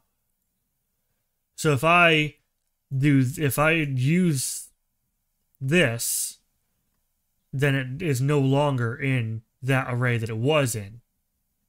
Pop functions remove it. Okay, that's good to know, because I was assuming that it stayed, that it just grabbed the value like a copy, but it's a cut. It's not a copy, it's a cut. Got it. Here we pop the last value of the array and print what's left of the array to demonstrate how the array gets small. Okay, so I guess if I would have kept reading. Okay. Because they don't print until the end. Okay. Okay. Okay. This is a very long lesson. Like pop front, the function returns. What's the difference between return and print? Print is specifically for, because to me they both seem like they just return a value to output. Print just shows it to you in engine. So return is more like writes it in output. Okay, then what is return then? Because with the demonstration they've shown, return does the same thing. At least what it looks like. Is return more so like in-game? Return is in-game. Pop or print literally is the output in the engine. Return is like in the actual game, it would show it to the player. Is that... Maybe I'm wrong. That's... I don't know.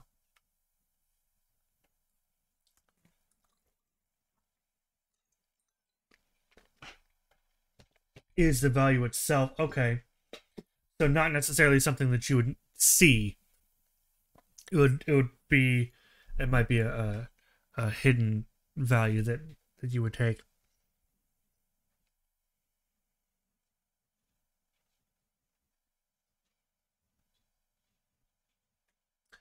Okay. Okay.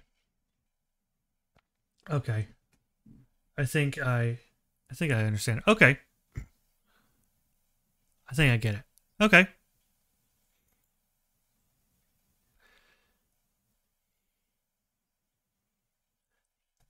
If you then write name equals add to 2. Okay. That, yeah. But that makes sense. That basically means you can almost, if you're always going to be doing the same math, and I know there's tons of other uses for it, but if you're always going to be doing the same math over and over and over and over again, you could use this for moves, like calculating damage for like RPG Maker. You could do uppercut at, and then the level or whatever, and then multiply all the different values or whatever. I guess that there'd be easier ways still to do that. But that, okay. And then the return would literally, you would say do move uppercut, and it would, okay, that, yeah, okay. And there's tons of different ways to do that, and okay, cool. Basically, you don't necessarily want to show the number itself. You're using the number that the whole function represents. Got it.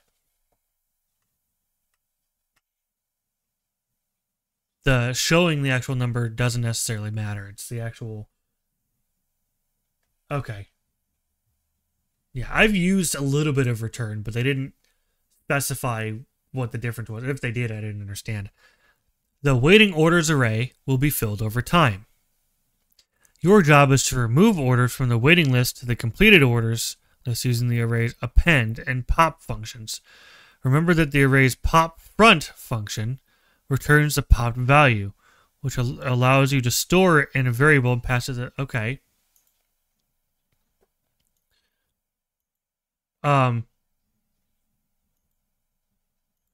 Is it going to start hang on.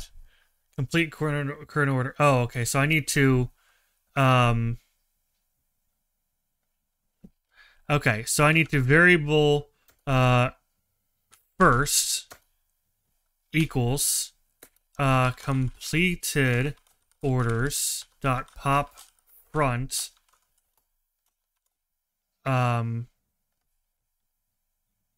I'm back. Welcome back, Sid. And then no, waiting orders. Oops. First in the waiting orders. And then I need to do completed orders dot append first, I think. Let me reread this to make sure. Sure. Hey. Okay. Damn, nice. I'm just surprised. I'm surprised myself. Don't be too impressed. That was like 90% brain power there. Let's stay in and double and re-look again just so I can. Okay. Interesting that they put a space here. A space colon equals. Interesting. I never noticed how they. I didn't notice how they actually formatted this part up here. I haven't been looking at that. They didn't actually talk about it themselves in the text. So I do need to remember how they did this. Colon equals, and then the brackets for the array itself. They probably did to show how it works, and I just don't remember it, but okay. I'm sure they did, but okay, so colon equals, and then the square brackets, and that's where the actual stuff would go. Okay, continue. All right. Crates are piling up on the platform. Move them out of the way by popping them from the crates array. You need to remove them from the top by using the array's pop back function. Go to remove all the crates in the array using a while loop. Personally write it like var waiting orders array equals 0. Or equal, not 0, I'm sorry, that's the square brackets. Array equals, okay. So you can actually write array. Interesting. Interesting. I'm sure I'll learn a lot more from you and different methods of writing it out and different, I don't know how else to say it other than like a different accent, but different styles of the same thing as you end up showing me more as well, and that'll really help. I like to have it spelled out what type of variable that makes a lot of sense. So to spell it out right there or maybe comment it out is really helpful later. Okay. Yeah, documenting your own code is basically the biggest thing. Okay. Remove them from the top. Your code should remove all the crates in the array using a while loop. If you run a while loop carelessly, you can lock the software. You can check if the crates array still contains values by writing while crates. Okay. So basically that just means while there's something in it, this while loop can proceed. Okay. Okay. So even though technically the array itself still exists, basically that just means if there's something there, it's a valid array. If there's something there, it's true, otherwise false. If there's something there, it's a 1, otherwise it's a 0. Okay. My brain completely just forgot how I need to be doing this. So, moving them out of the way from the bottom, top to bottom, using the pop back. So,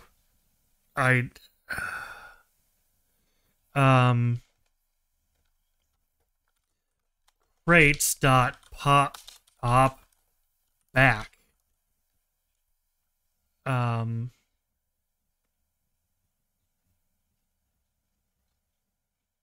Is that it, actually? That's not it. Is it? No, it's not. What am I? Oh, duh. Maybe I can, you know. You can probably also write while not star empty. What? While not underscore empty. Interesting. Okay.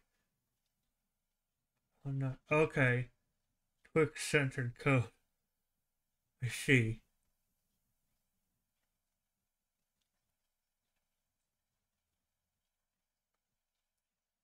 Because it was crates is underscore. Okay.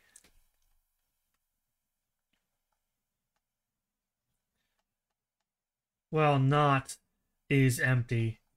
Okay. That makes sense. Let's try it, actually. While not. While not. Oh, if I don't caps lock this thing. Okay, while not. And then you wanted me to do crates is empty? Like that?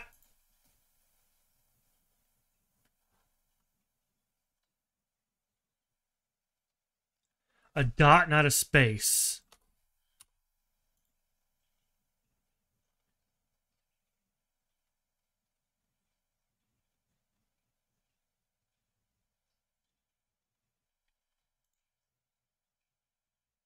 The crate array is not empty. Oh, duh, it's hang on. Because I already did it. Hang on. Reset. Oh.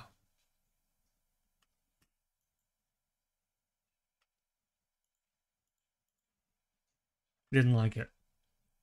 Okay, I probably screwed it up, though. Don't know why it's screaming. I don't know. Crate array is not empty.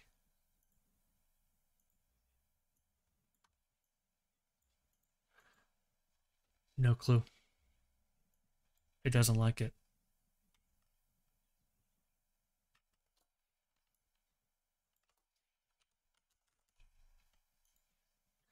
I don't know, man. I might misremember the keyword. Like so basically you're meaning you misremembering. It changed between 3 and 4. Okay.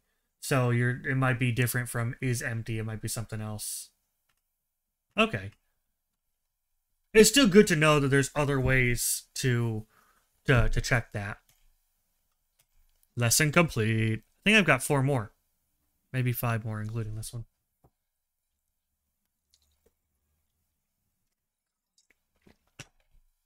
All right. You learned to loop over all the values in an array using the for keyboard. Keyboard? What the fuck?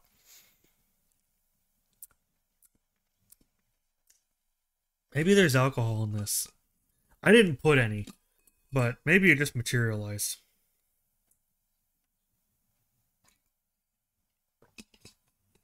Maybe I need to, like, take a sip of regular water. Maybe it's the thing. The circle thing. Okay. For value in an array, print value. And that will list the whole thing. Maybe it is using Godot 3. That'd be very interesting. I thought for sure it says Godot 4. Now I want to go back and see. What was it in 3? Or did it not exist? Or maybe they just limited the example itself. Quite honestly, that could have been what it was. They just limited the example. Just empty. Can I go back? Uh-oh.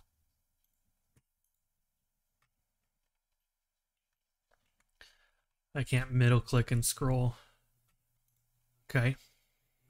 While crates dot empty, as well not, sorry. While not crates dot empty, oops.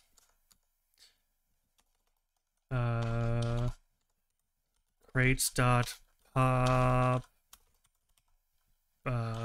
back Yeah, they are using Godot 3. Interesting. That's very interesting.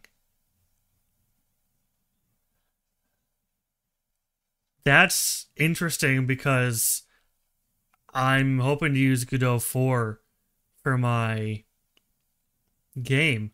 So hopefully there's not a lot. I mean, a lot of what they show me, I'm assuming, is just kind of basics and wouldn't change all that much. But hopefully there's nothing completely not. Yeah, that's usually what it is, especially like the super basic stuff. So okay, hopefully I don't run. I mean, if I run into issues, then I just Google if something to whatever effect changed in Godot 4, and it'll be like, yeah, of course. Signals are changed a lot too. Well, lucky for me, I don't know what the fuck a signal is yet. So you learn to loop overall values in an array using what if you need to access the third or 10th or whatever. Dedicated notation to access one element in an array by index. To do so, use square brackets with a number inside the brackets. Array name index. That's a lot of square brackets, man. Array itself is defined by square brackets. The number in the array is defined by square brackets. Oh, you can, interesting, you can do the array like this. I kind of like that better. Does there have to be a indent here, I would imagine. They're putting one. So I'm assuming if you do it this way, you have to indent each spot. But that's still not bad. I like this way better. At least doing this. I don't think oh, well, okay. I guess maybe I should try it.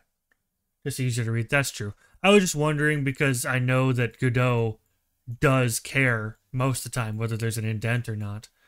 So I figured they had it, so it must need it. Because I figured if it didn't have it, and it vice versa, you know what I mean? So I guess I'll try it, honestly, next time I use an array with, I'll try it. Doesn't hurt to try it. If I get an error that says the array's messed up, then... Alright. Index 0 is the first element in the array because it starts with 0. That's going to confuse me. If I think about it, it makes sense, but I will have to basically convert. Pretty sure it will work. I mean, it doesn't hurt to try. You know, like we were saying earlier, you never figure it out if you try.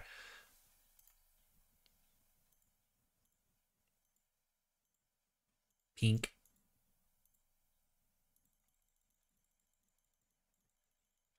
Okay. Yeah. Fourth by inventory in the array like so. Inventory 3. Yep, cool. Can you change the code on the right? Unfortunately, no. I was hoping you could.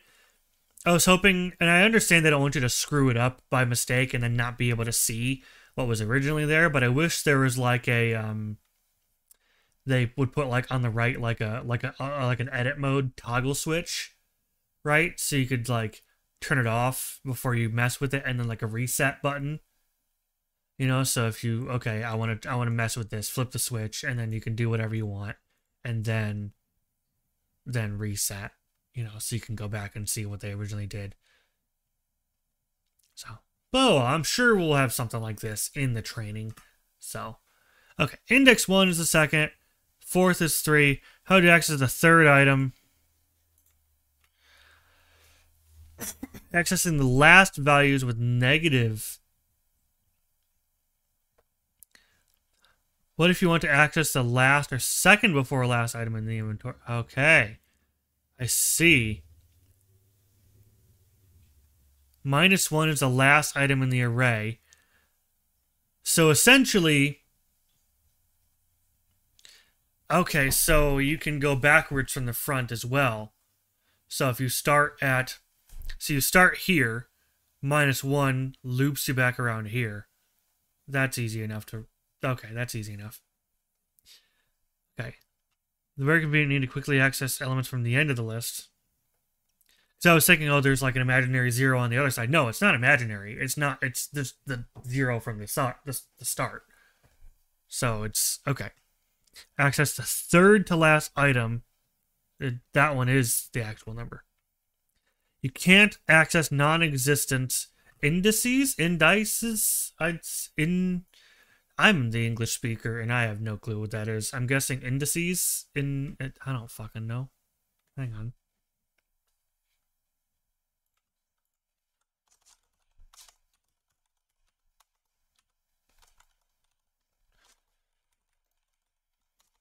Can I type? I am just completely out of it. I had a long day. Oh, it's the plural of index, yes. How do you actually pronounce it? How do you pronounce I'm guessing indices because indexes. It won't.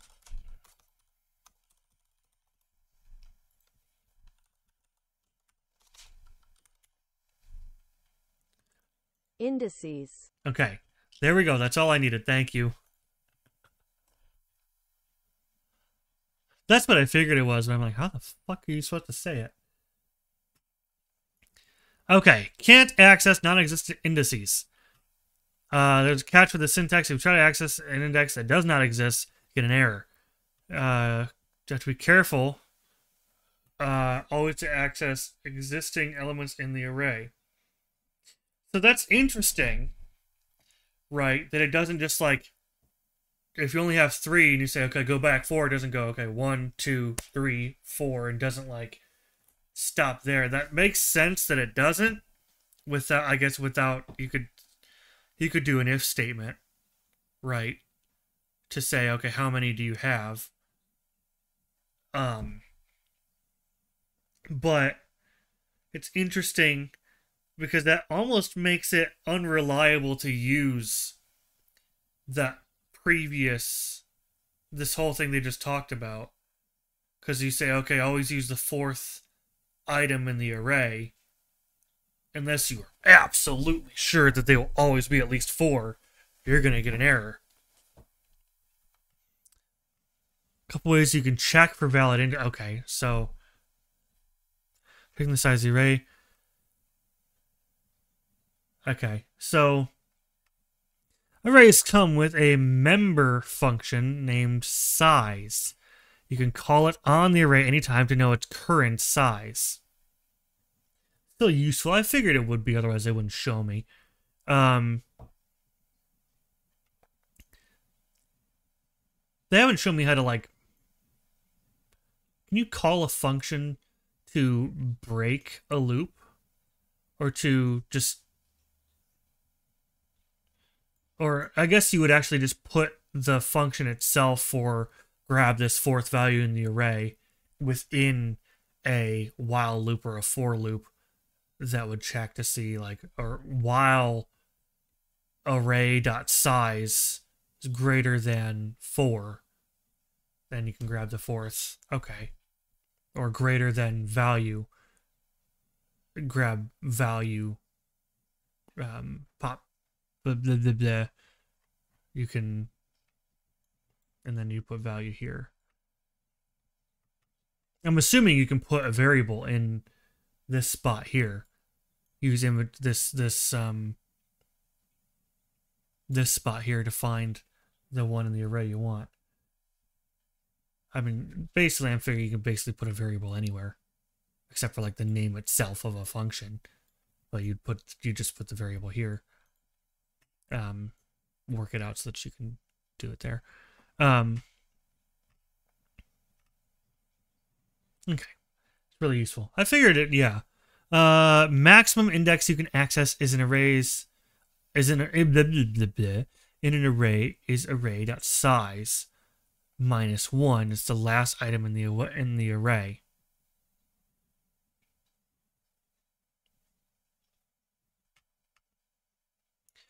Then we do the minus 1 because array.size is going to give us the actual. So if we do array.size on this, it's going to give us 6. But 6 still isn't going to work because the array starts from 0. So we have to do the minus 1. Okay. Okay. That's kind of weird to do it that way.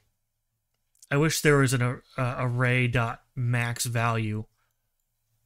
Or a way to do array.pop back without actually pulling it from the array. or no, because I still wouldn't want to do that. I would just want to, huh? I'm sure there's probably a way, or technically I could set it up for myself and just do this at the start, variable last value size -1 to set it up for myself, and then I don't have to worry about it.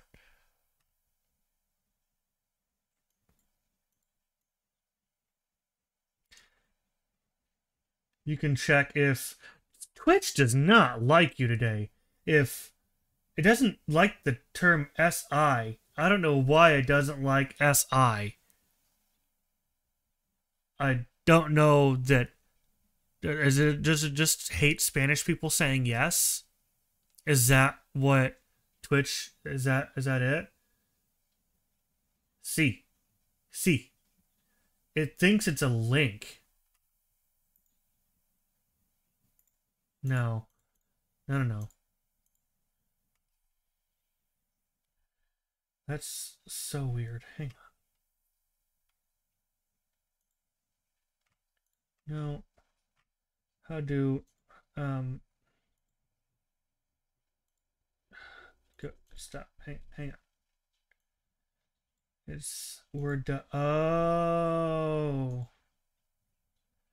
I see.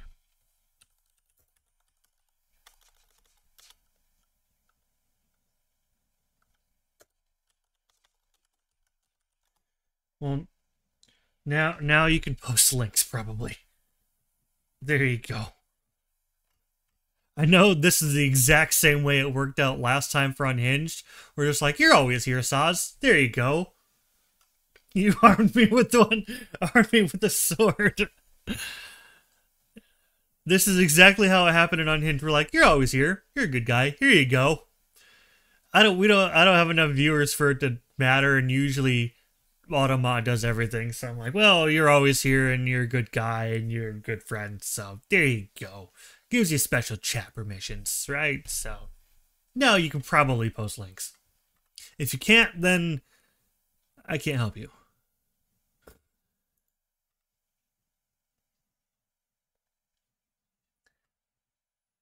Again, Automod usually takes care of it, except when it goes beyond what it's supposed to.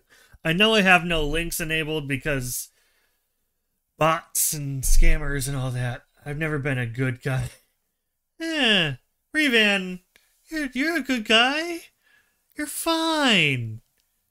You're fine. All you guys are fine. We'll just mod everybody.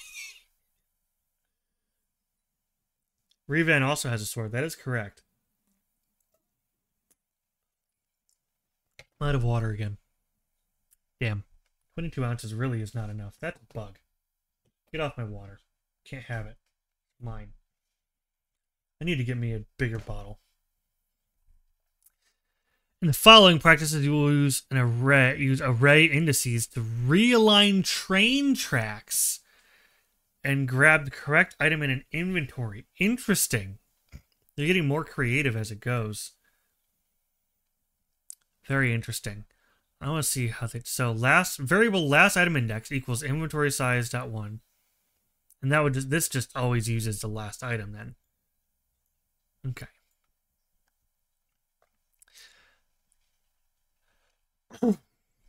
In our game, the player has an inventory that works as an array under the hood. They want to equip a sword and a shield to buff their characters. Like before, we need you to find them in the array. You need to access elements in the inventory array by index to do so. Call the useItem function with the item as an argument to use the item. For example, you can use the first item by calling useItem inventory 0. So use item inventory, and I don't want 0. I want a sword and a shield. So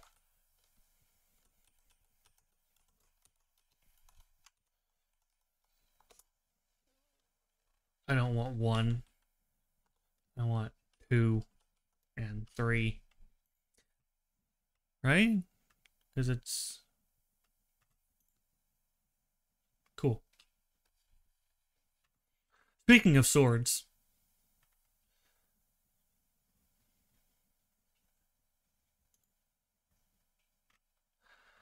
Okay. Someone really... Who the hell laid these tracks? Excuse me. We have train tracks broken down into little chunks in our game. We use them to make modular tracks and draw circuits of all shapes and sizes. However, several chunks are misaligned. You need to find them in the tracks array, pass them to the align function. Okay. So we need to access the array by index. Okay. This time, though, you need to access them with negative indices. Okay. So, align. And then I need tracks. And then -1. And then -2 looks like it's fine. But -3 and -4 probably not. I can actually probably do this.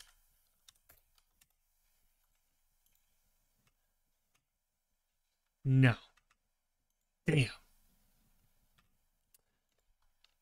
Thought I could. Oh well. Usually only modded to be the bad guy. You can use a for loop. Okay. So... for...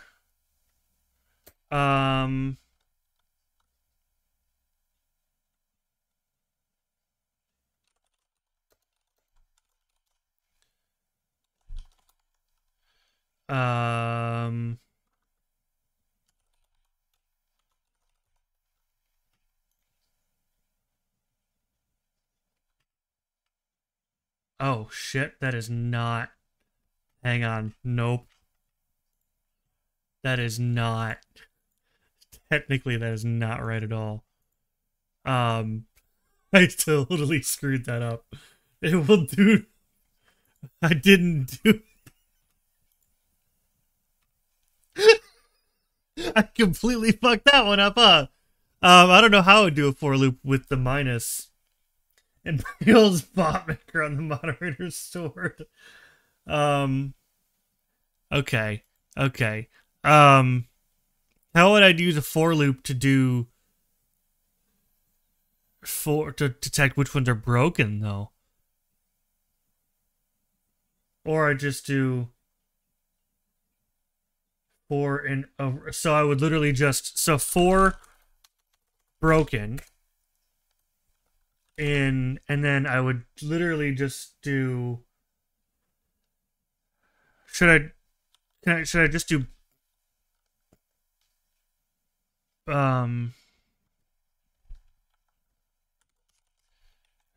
would I do like this, or would I just do...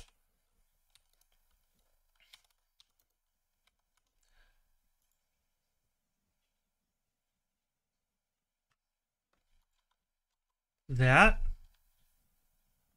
Without the tracks. That's kind of what I thought. Okay. And then align.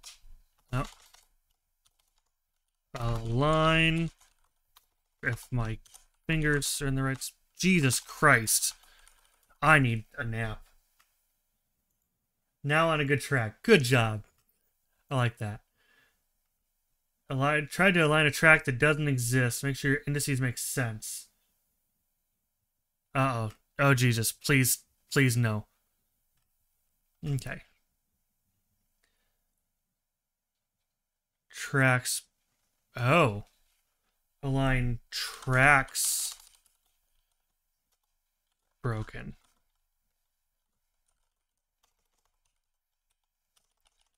And... okay, yes.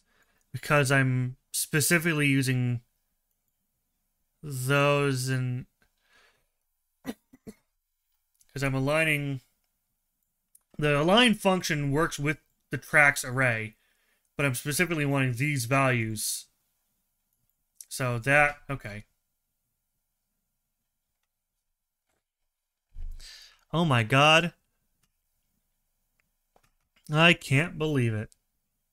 That one took some help, but it worked, and it's probably not what they were expecting. They were probably just expecting what I was going to do originally, which is just align -1, align -3. So, or align, I should have done align tracks. I would have still gotten it wrong. It should have been align tracks -1, -3, -4 for each different one. If I would have just done a line like that, it wouldn't have worked. But, okay. Good training for for loop.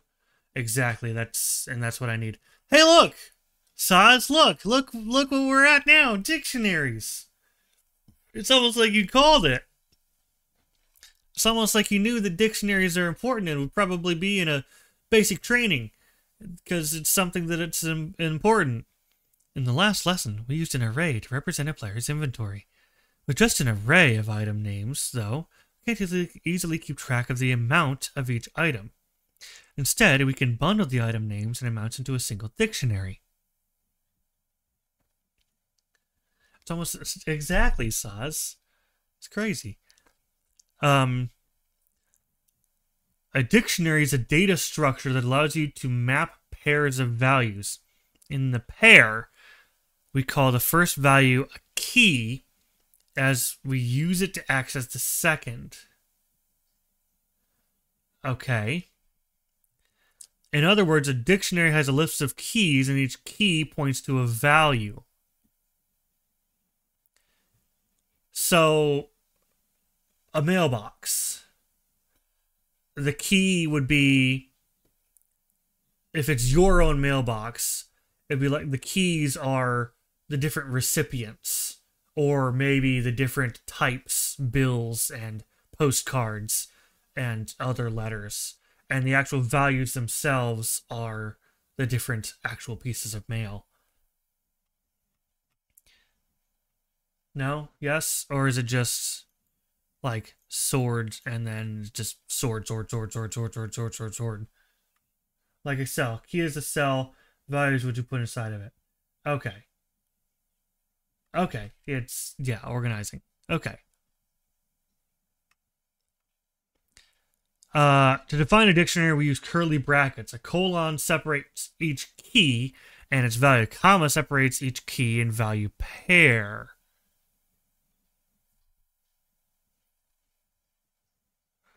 Okay.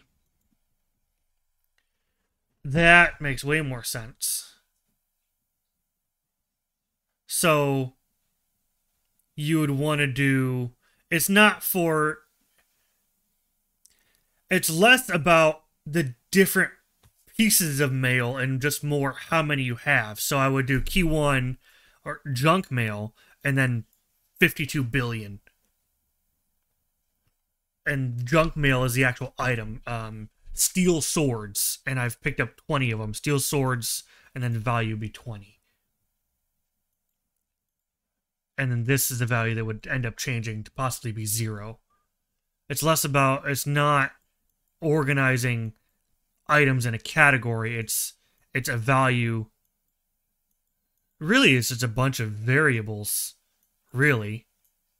The dictionary is just a bunch of variables.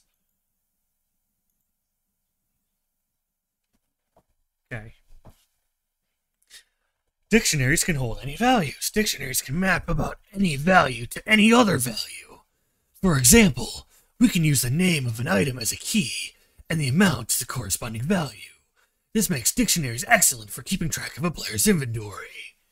Cool.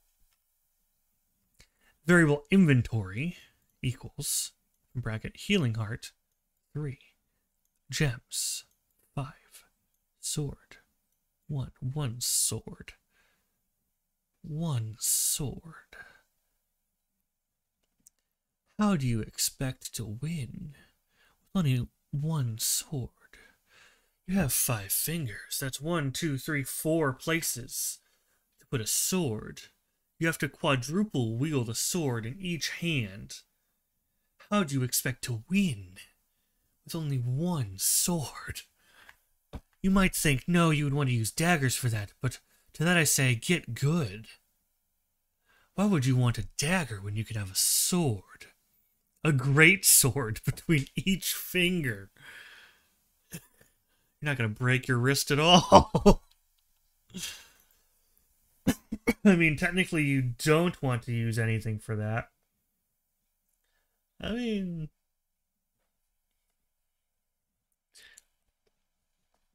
having two blades just makes both weaker. No. Just make your hand stronger. Be alright. Now I know physics would dictate, because of the increased weight that your hand is carrying when you try to slice, that the same force you're applying to your arm would be less because of the weight it's carrying. But to that I say, surface of contact, that's true, but to that I say, fuck physics. I want to do what I want to do. Uses twice as much energy. That, again, that may be true, but which of them looks cooler? That's a lie. Which of them looks more ridiculous? I think if you walked into a room as the player and the boss just had a sword between every single finger, you would just laugh your ass off and be like, nope, I'm not even going to fight you. You're not worth my time.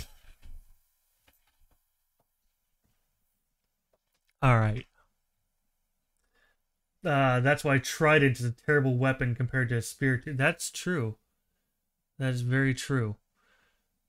That's very true. But when you've poked up against a wall with a trident, and there's a spike on either side of your neck, kinda, it's very threatening. One spear going right next to you is a little threatening, but having a trident just like either side, you could do that with a bident. Is that a play on our president, commander-in-chief? No comment. We're not going to get to politics here. Okay. Here we match the name, a string, same amount, a number, but the key could be a string, a number, or even a vector. Ooh. Bident is an actual thing. Oh, I figured it was. I guess technically like a roasting fork for like a hot dog would be a bident, technically. Here we match the name, a string, to amount, a number, but the key could be a string, a number, even a vector. Gross. Those made sense, kind of, but I will probably just end up using .x and .y values more often than not. Maybe I won't. Maybe I'll grow to like them more, but I was not amused. Although we can have all of these different keys, keep in mind that every key has to be unique. Yeah, exactly, but it's talking about vector 2. It was using vector 2 blank, comma blank, rather than just doing, it was doing size, vector 2 blank, comma blank, rather than just doing size.x is this, size.y is this. I should have been more specific. Vector 2's what I don't like. Although we can have all of these different keys, keep in mind that every key has to be unique. Couldn't have a dictionary like the following. Yeah, okay. Get the following error. Okay. There's also vector 3, and vector 3 can kiss my ass. I figured. Yeah, I know, I figured. Yeah, no, yeah, no. No. What? I'm sorry, it's Healing Heart. For whatever reason, I read Sword and Shield as the...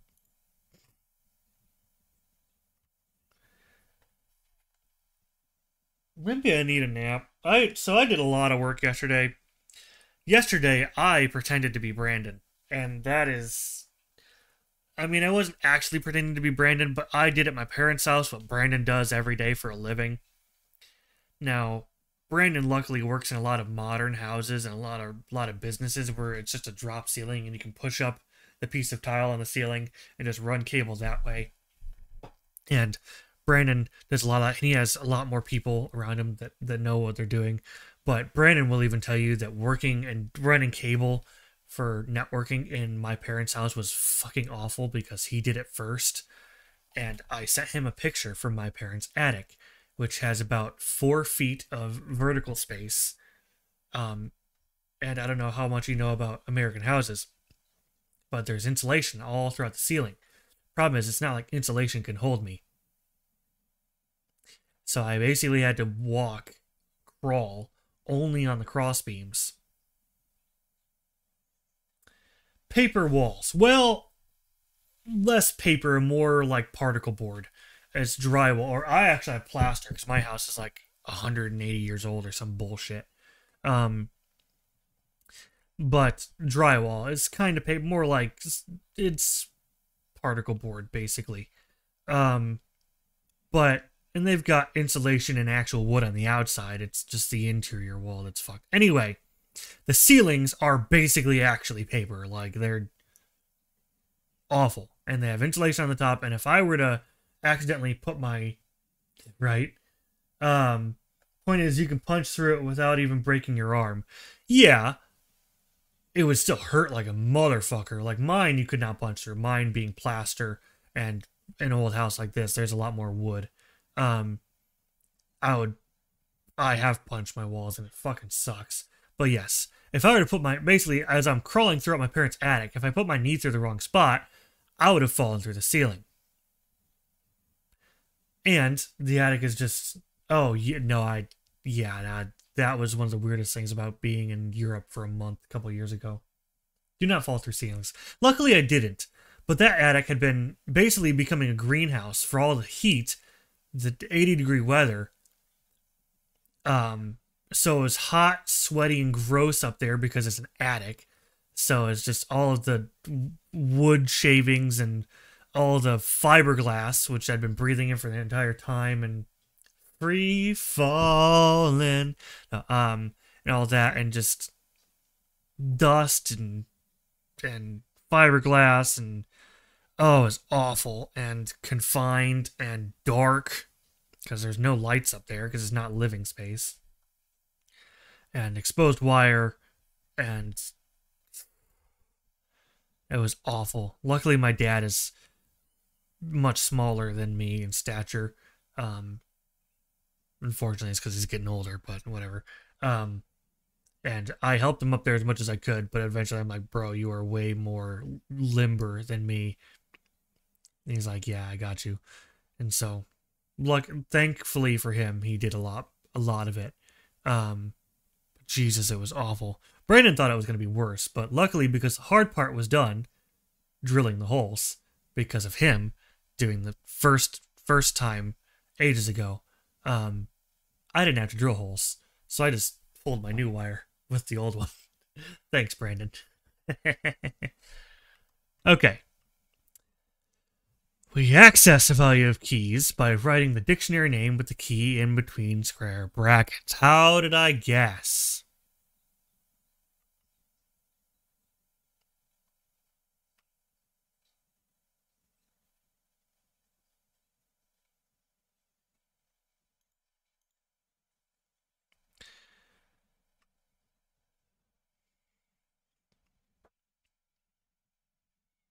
Cool. Okay. Changing values. We can also change values directly, which is useful in our case for adding or removing items from the player's inventory. Okay.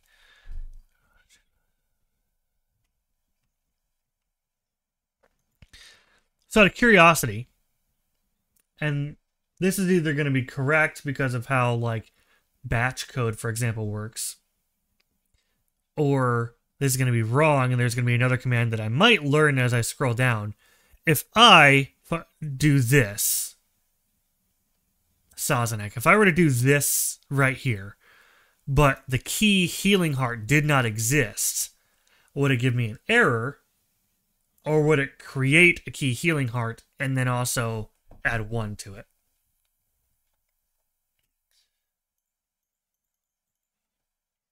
That is the question. Because either that'll do it, or there's a whole nother thing for creating a dictionary key. Also, I'm ODing on healing hearts. Lots of healing hearts. Hearts of healing.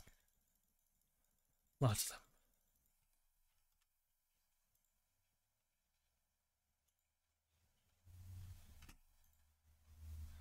If you do equals, it definitely makes a key. Then you do plus equals, it might return an error. Okay. Interesting. That's very interesting, because more often than not, you would want to add when they picked it up, and you want to add 1 to it. That's interesting. I'll have to check. Maybe in the practice I'll get a chance to.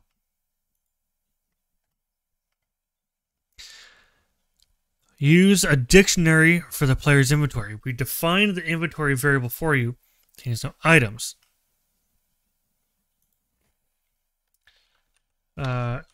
Healing heart. 3.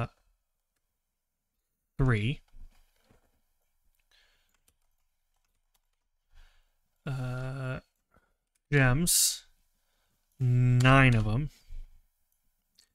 And sword 1.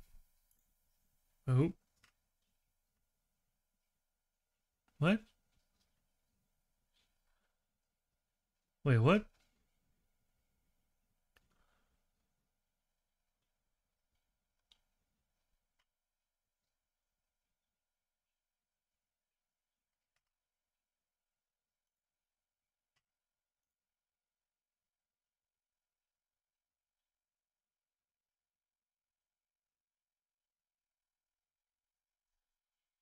Okay. Okay, that makes sense. How did I do wrong here? Oh, I have to do a comment at the end. Okay. I forgot about that. Okay. Okay. I forgot about that. That makes sense. Okay. Because I could also technically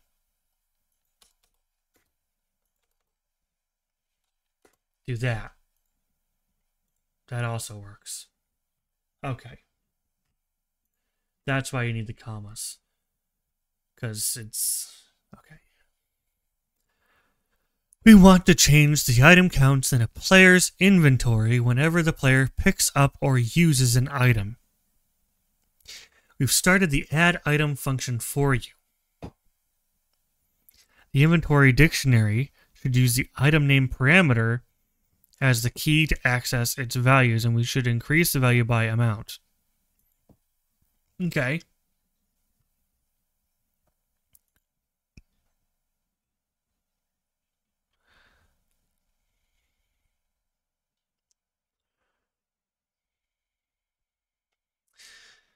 I don't actually remember how it wanted to do this. I don't remember how I would need to do this at all. So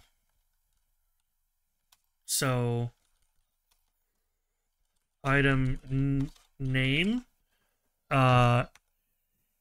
equal, is that what I would want to do? Item name equals remember about inventory. Inventory is the dictionary, yeah. My brain literally just removed everything that we just talked about. The inventory dictionary should use the item name parameter as the key to access. So if I do inventory and then I literally just I would not have come to this. For whatever reason, so the actual inventory and the item name in the okay. We were literally just doing this. So if I get rid of that. Inventory and then item name and then plus amount. I don't know why that completely blocked out for me.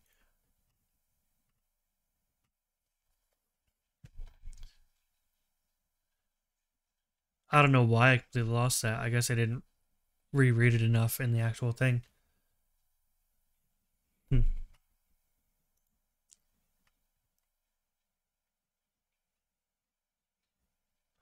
Oh, okay, yeah. Looping over dictionaries. Okay. Deep breaths. I feel like this might be tricky. Like with arrays, you can loop over dictionaries. You can loop over both their keys and values. Let's see how it works with two examples. Displaying an inventory's content.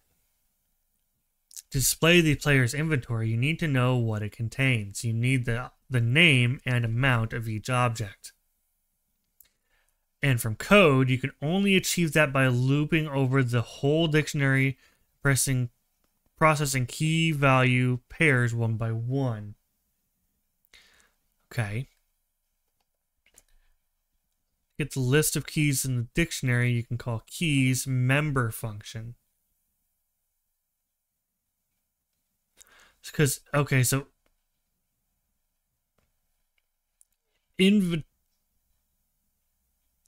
okay.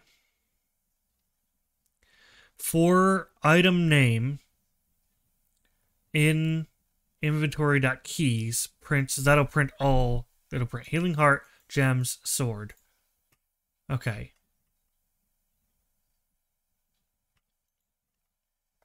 Got it. It's something we can do. We do so much that you don't need to call the function. Of course not. Instead, you can directly type the variable name in a for loop after the in keyword. The language understands you implicitly want to loop over the dictionary's keys. Item name and inventory print item name. Okay.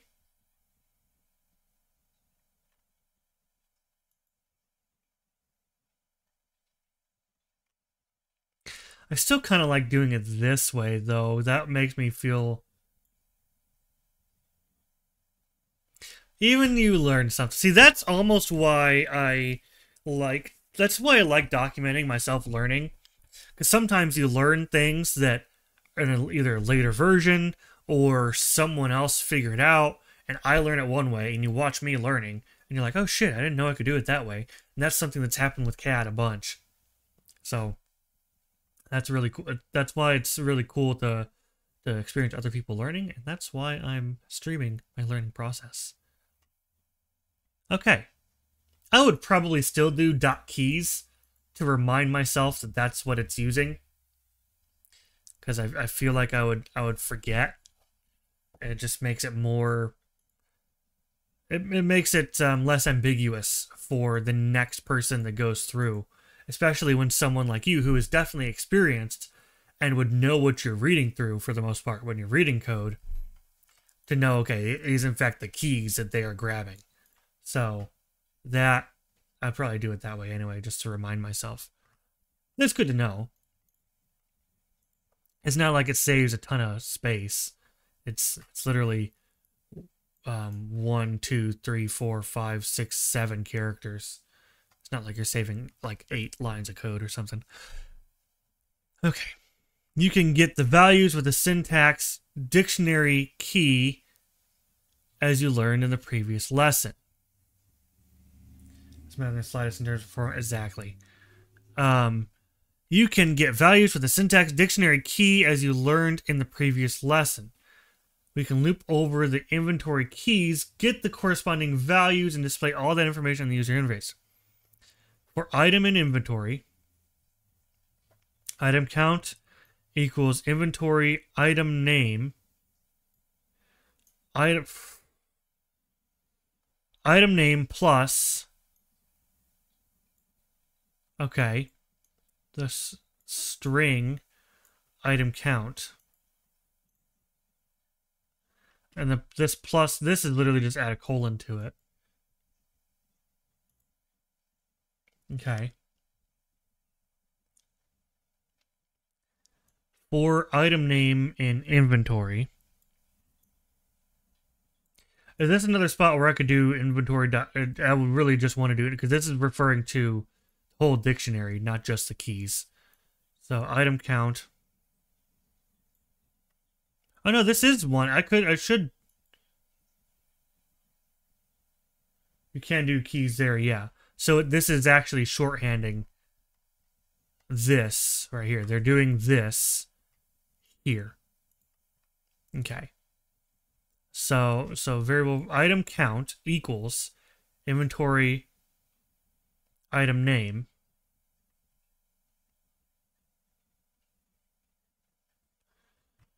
print item name colon and then the string of the item count. Interesting that they want it as a string. I guess you're printing in this might as well, but interesting that they're doing it as a string there.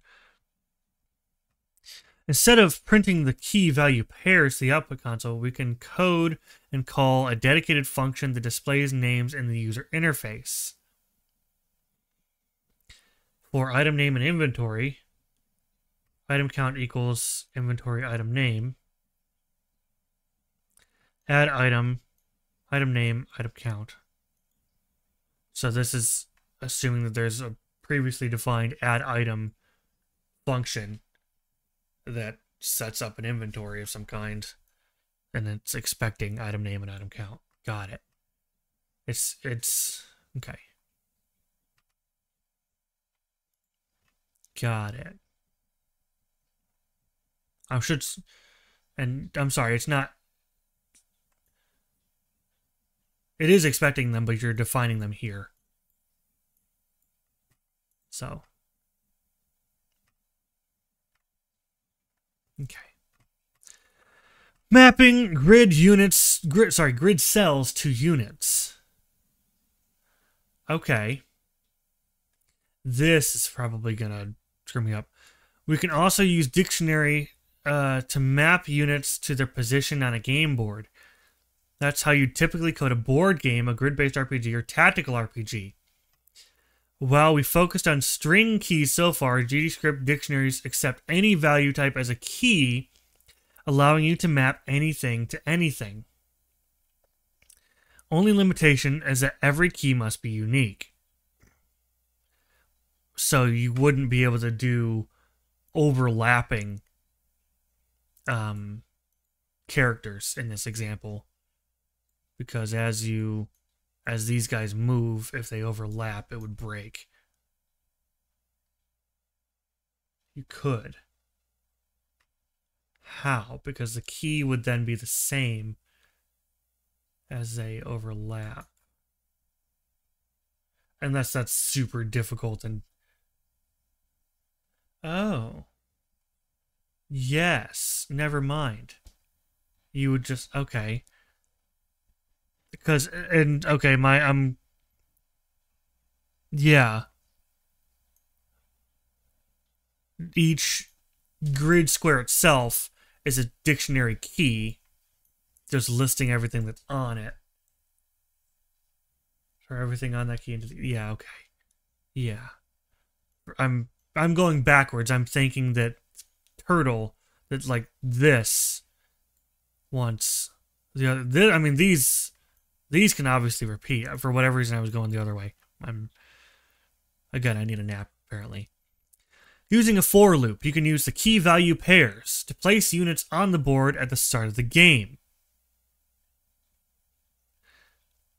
Using a for loop, you can use the key value pairs, that's these, place units on the board at the start of the game. For cell in unit cells, unit equals unit cells cell. Add unit, cell. This is going to confuse me. This whole bit here. Especially it's right at the end, too. This is going to confuse me. For cell and unit cells. So unit cells is the dictionary itself. Cell is our temporary variable. So every repeat is grabbing unit cells. This is going to be the keys. So this is actually unit cells.keys. So for each of these, for vector 2, vector 2, vector 2, shoving it in here, we're making a variable, another variable. So now we have two. We have variable cell and variable unit. Unit equals unit cells.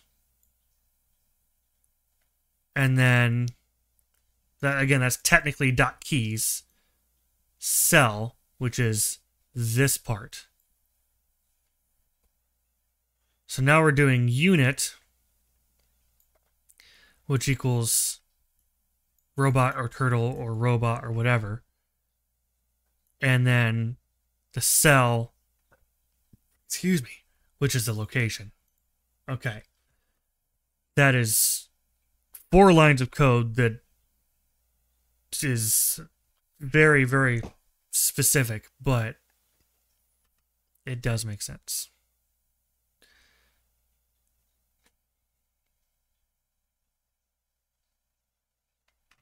I'm gonna see. I'm gonna have to do dot keys, or I'm not gonna remember what. Barely, Soz, barely understanding it. It's the shorthand, and that's I'm gonna have to add dot keys for myself, or I'm not gonna remember what the actual hell it's actually doing with this. So I might even have to like. Better off with dictionaries than a lot of people. I mean, I might even have to be naming my dictionaries like dictionary underscore unit cells or whatever, dictionary, whatever, just so I know what the actual fuck I'm using. Or like you said, I'm assuming here you might be able to do like you do and actually do array blank. No, you might actually not be able to in this case. I don't know. I do have, yeah, see, underscore dict. Exactly. That makes sense. Then you can say you have a gigantic dict.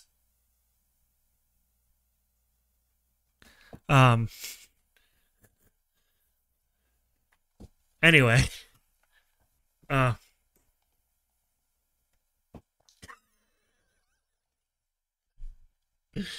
Good for you, Soz. Good for you.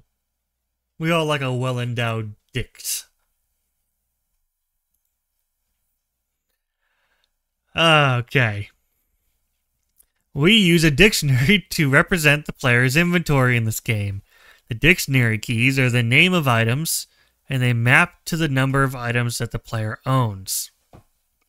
You need to loop over the dictionary and display the name and amount of every item in the inventory.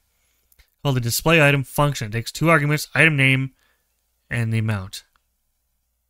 Okay. So for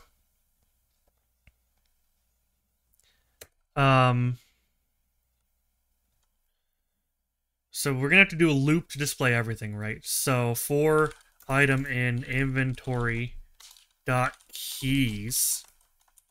Oh shit. Okay. I need inventory.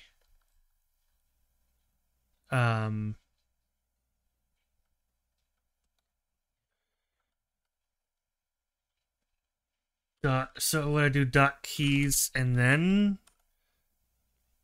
no, because that's already going. Let's set up the rest that I know. So we're gonna need to print. No, we don't want to print. It says do the display item. Item name and amount.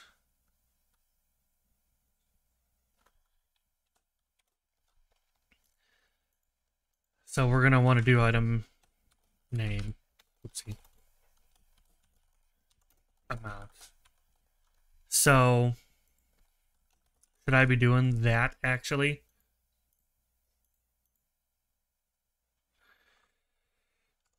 And then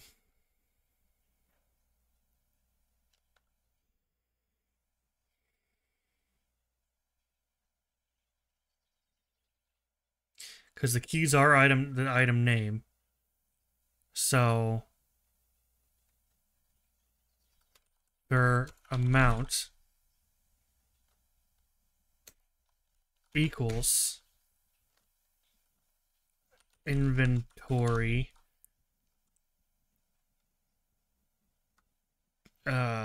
shit. So again, this is the part that for whatever reason my brain keeps like erasing. Dot. Yeah. It's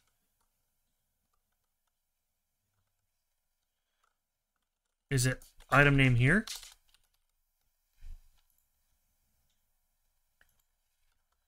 Do I want a dot keys here? That'll work though, right? And then I think that no, hang on. Item name isn't declared in the current scope. Shit. Well, I already screwed it up.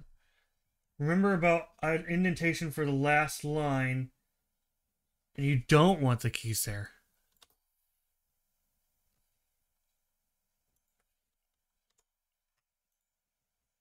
There we go. So I don't want the keys there because it's not, obviously this is the keys. Because this is the keys because it's shoving the actual keys there. This is the keys. I'm literally grabbing the amount of this key, and this key. So I don't want the keys there. If I do this at the beginning of the code, okay.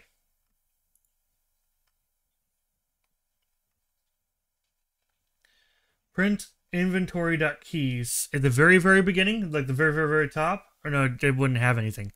You want this like here in run, like here before the loop. Print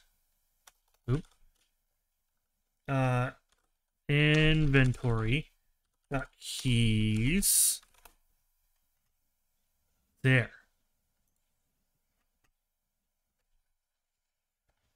Script has an error. Let me actually reset the whole thing. No, it doesn't like it. Won't let you print custom stuff. Interesting.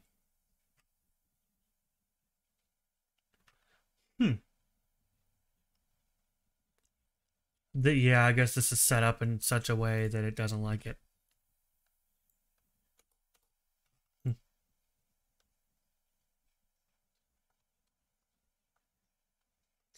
You want to show me what .keys does? Okay. Unfortunately, it didn't work, but oh well.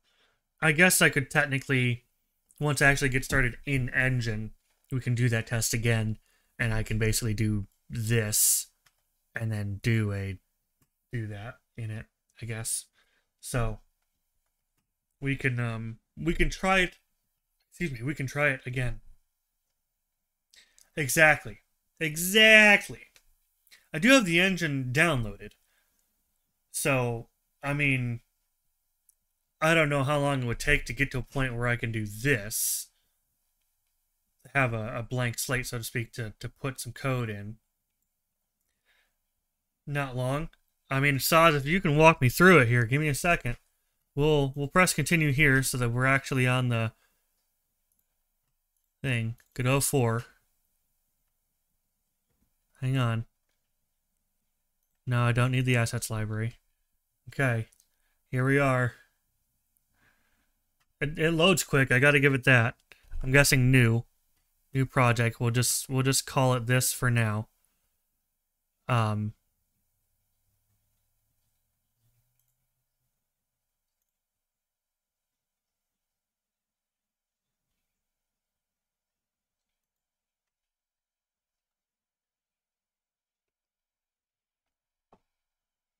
Okay, I set it. There we go. I went 2D. There we go. Now we're back. Whoa, dude. Out of curiosity, does it use the same Whoa, it does not use the same controls as I'm used to for moving around in 3D space. Interesting. On the left, click 2D scene, it will do. Got it. Create a new two-dimensional scene. Yes, yes. I feel like Tom Nook. Yes, yes.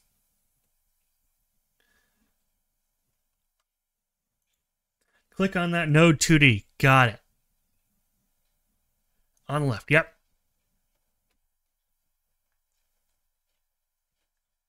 Rapid fire, rapid fire. Click on the scroll above it, scroll with the plus. Yep, got it. Means add script. Yes, sir. Just create. Is that good? Good.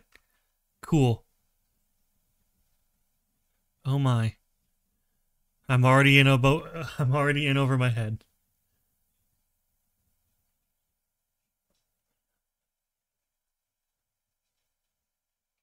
Move all except the first line. Boink. And then can I paste? Oh, this won't work because it's not a thing, but...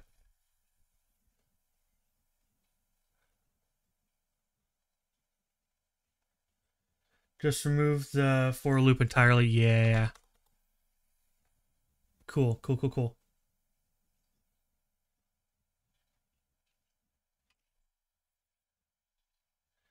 And now blow it right.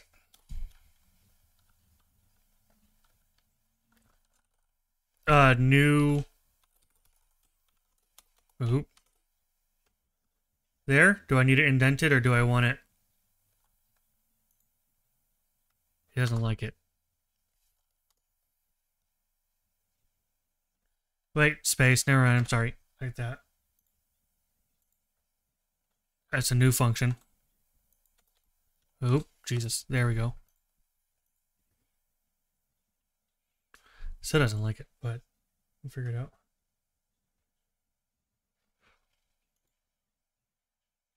It's almost like you know what the hell you're doing.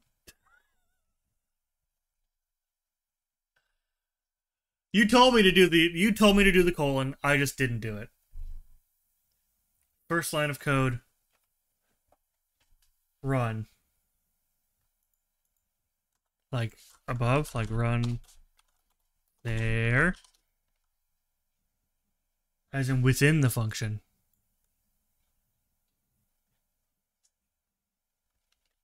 Oh, okay.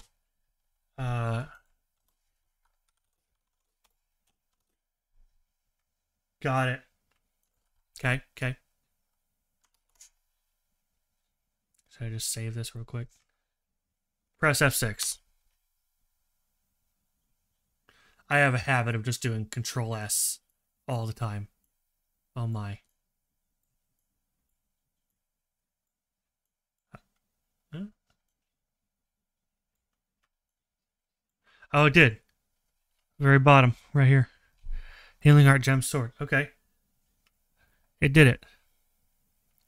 Okay, so it literally gives me the entirety of... Oh, it puts it in brackets too? Interesting.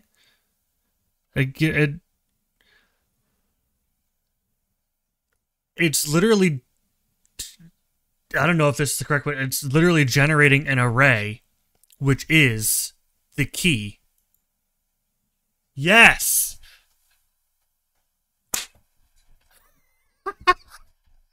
Oh my god, I feel smart. I gotta tab back through here. Yeah, okay. I feel smart. That is super useful to know, though. You wrote your first code. Oh my god. I mean, I didn't. I copied and pasted everything from there. I did exactly... Oh, the very first thing I did in the practice environment was Hello World. I did. I haven't done it here, though. But, I mean, technically I could. Here, hang on. I don't like showing my desktop, but let me exit out of that. And I probably could, as long as I...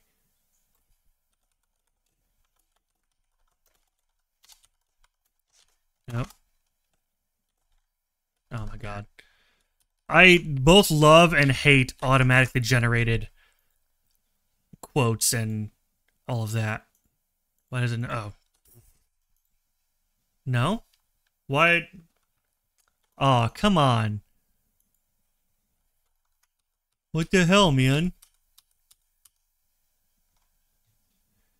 It needs to be in. Oh, of course, of course, of course. Bucket function print. Print. Oh, it doesn't like that. Hang on. Function print. Print. Hello world. There we go. And it still doesn't like run, but so we're just gonna F6 anyway. It doesn't like it. What did I break here?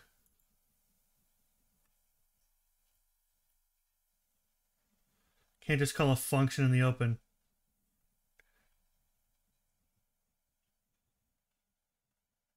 There's no run. Oh my god. I'm done. It's print. Oh. So actually, I actually just want this. I'll just do it here. Jesus Christ. I love and hate automatically generated. If I were to change this to print, then it's fine. Now it works. Okay. Hello. I did it. I understand now. Okay. So,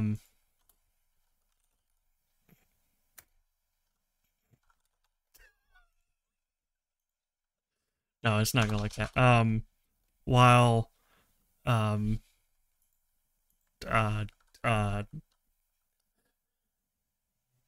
ready function run immediately upon loading the scene. Okay. I'm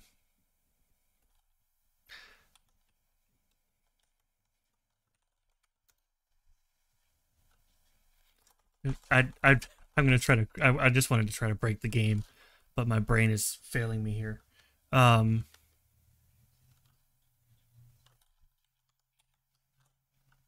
Yeah, that's what I thought.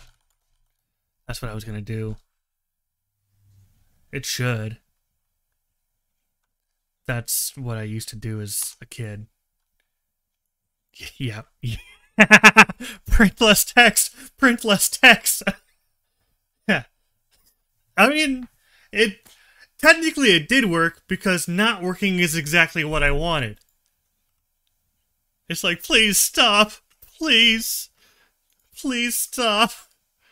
I choked it out. Okay, cool. That's all I wanted from Godot Engine. Now I can uninstall. I did it. I've achieved good old crash. Yeah, oh yeah. And that, my friends, is why I have a bad, good habit of just spamming Control S. My left hand just has to, even in like Google Drive, the autosaves, just Control S, Control S. Because I use Vegas Pro to edit my videos. And, well, I also learned the hard way enough times on fucking RPG Maker. Because MZ crashes a lot less than MV, but dear God, do they both crash a lot.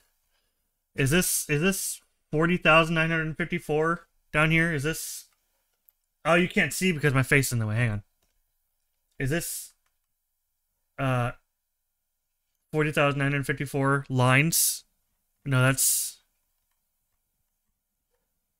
Yeah, that's the lines of... Yeah, output lines. Yeah. 15 errors. And then 40,000... Yeah. How many times it tried to print. No, that's how many times it succeeded.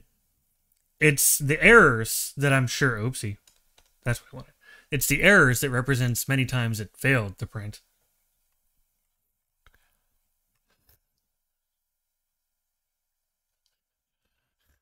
It looks so sad. It looks like I'm choking him out.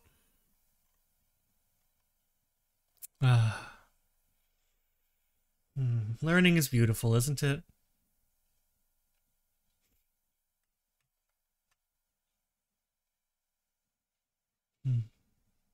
Thank you, Soz. You're the best. Nothing like choking out a very nice, easy to use game dev software. Like a simple game file. Honestly, yeah, I think I'm about ready to, and I'll probably do it quite soon. I do want to finish up with the tutorial thing, because I'm on less than 25 out of 27. So I'm right at the end. I'll probably finish it out just for good measure. Get their kind of closing remarks and extras, you know. I'll probably do that one that you showed me, as well as, exactly, I'll finish that out. I'll do the one you showed me, on Discord. But then I also guess there's like a part 2 to this one, to this whole thing. This whole, what the hell? This, how about if I use this hand? There's an extra to all this that's actually like the same robot character in a game that you can also like code in and everything, how it's supposed to, so you can basically like modify on the fly. I might look that up and see how that works. Yeah, so I'm gonna probably look into that as well. Because although there are issues with this that I had, and just because of my learning style and my sheer time it's been since I've had to learn something in this fashion, I mean, that was a good tutorial, very interactive and very well made, and it worked. So, okay. Let's do this.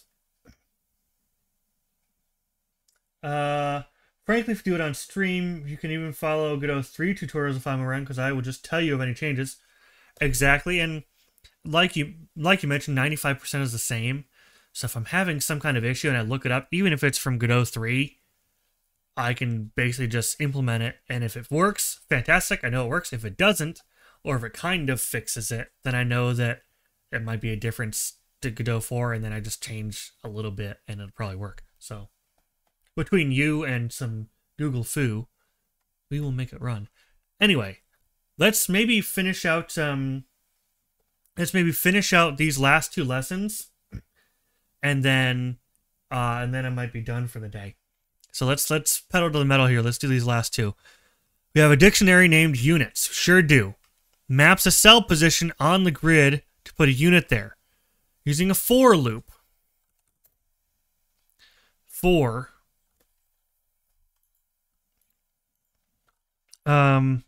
units. No. Positions. In units.keys. And then I want variable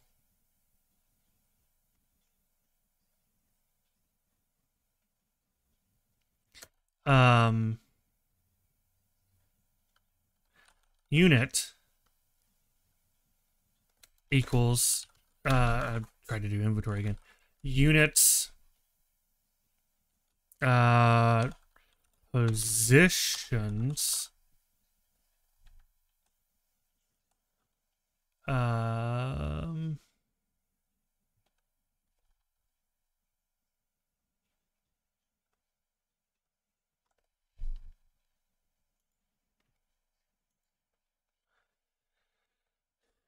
feel like I'm missing something at the end here.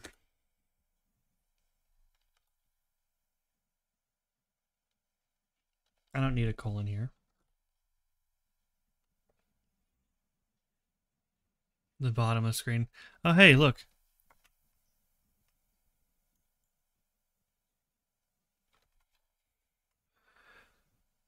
So place unit cell. It wants cell, it wants unit type. So I use unit type and it wants cell. Okay, which will feed it vector2s.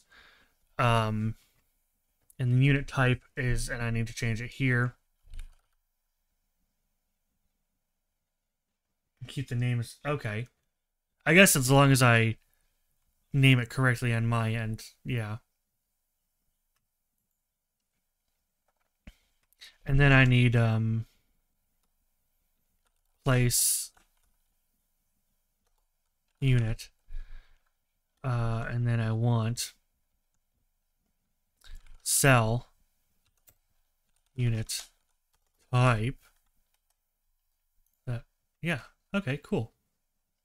It was this line in particular that I felt like I was missing something for whatever reason. I knew I didn't need a colon. For whatever reason, I felt like I needed something on line 9, but it works, so cool. It was good. Sweet. We're on 26. There's only one more. Value types. In your code, values have a particular type. You've already learned about several: whole numbers, decimal numbers, strings, 2D vectors, arrays, and dictionaries, and saw something about 3D vectors. Goddamn. Alright. The computer uses the type of value to know which operations and functions you can use with them. As a result, it's essential to understand types. They are not fully compatible with one another, and misusing them will cause errors. A prime example: you want to display the player's health in the interface. Your code tracks health as a whole number, a value type integer. Yeah. To display it on the player's screen, the computer wants text. It reads a value of type string. You can yep.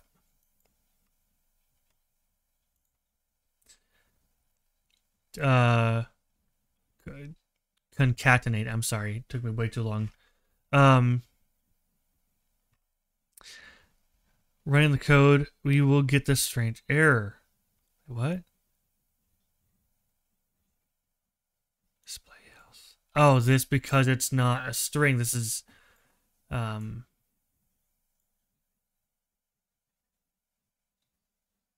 yeah. Is looking for this to be a variable, I would think, which is not interesting that I get this invalid operand string and integer with you would want it. I would assume that it's looking for a variable called health that doesn't exist. I would think you would get that kind of an error rather than an error having to do with that. But okay, maybe you'll get both. Because you can't add values type string and integer, they're incompatible. Okay, because never mind, it is defined because health. We're assuming that this is this health, and you can't combine the string and the integer. Okay. Convert health number into a string. Converting values into strings. You can get the text representation of a value by calling the string function.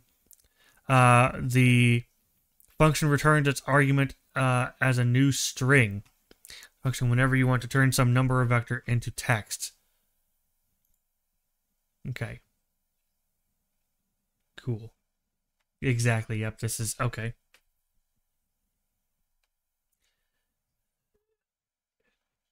Okay.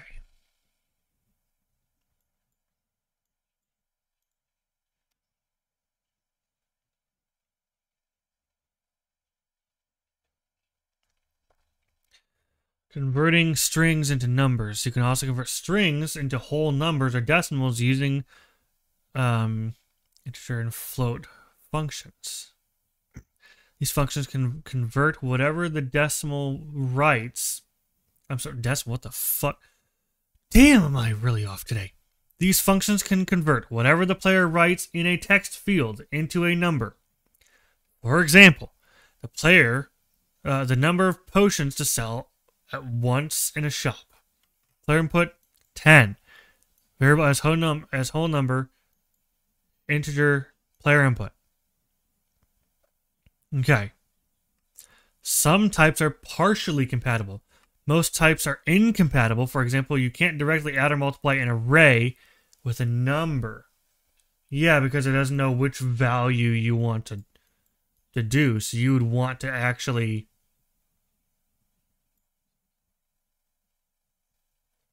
Some types are partially compatible. It's like, yeah, you can... Yeah, it would give you... Okay. Yeah, that would multiply these, and you'd still get the vector. But yeah, the whole array, because it doesn't know its value. Vector is compatible. Come on, I had vectors and you had vectors in school. I did. I did have vectors in school. We didn't usually call them vectors, but we did.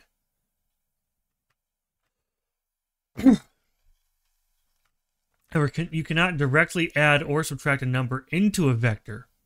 Get an error. That's why in earlier lessons, to access the subvariables of position, add numbers to them. Division.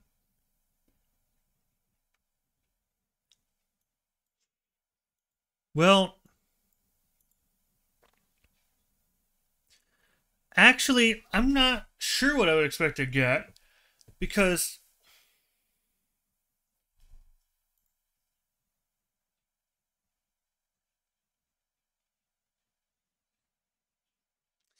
yeah, this is this is integers, not floating points. So you'll get a whole. Interesting to see it 1 instead of 2. I'd expect it to round up. And I guess you could tell it to round.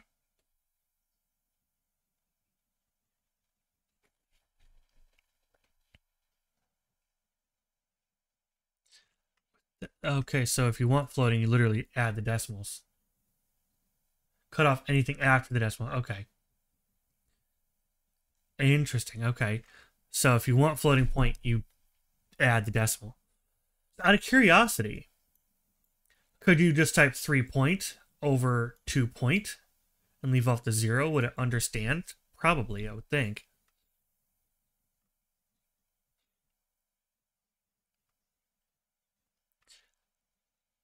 Apparently adding the decimal, is it the decimal place or the decimal?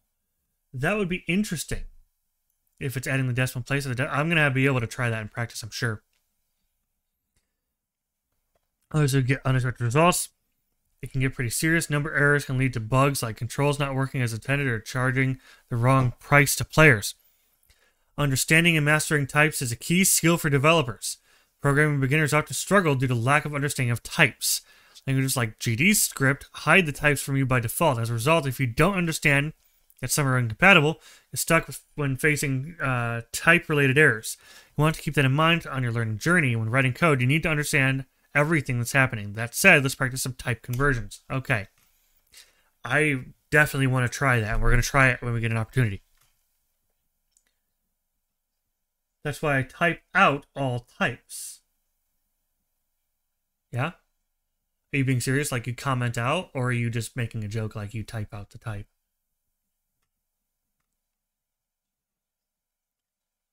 Okay.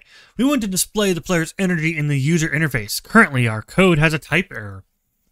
We're trying to display a whole number, while display energy function expects a string.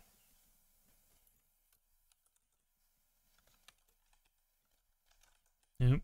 Hang on.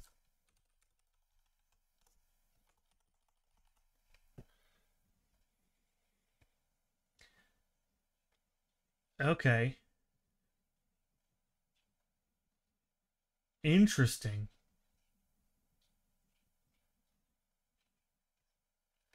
Interesting. And I'm surprised it hasn't shown me that I can do that. Anyway. I think I already solved it. Yeah. That makes sense. I like that. I might have to...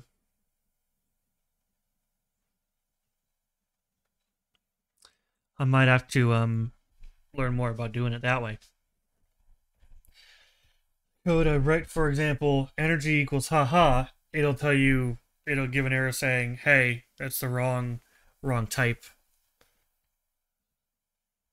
That is... So here, if I wanted to change this, would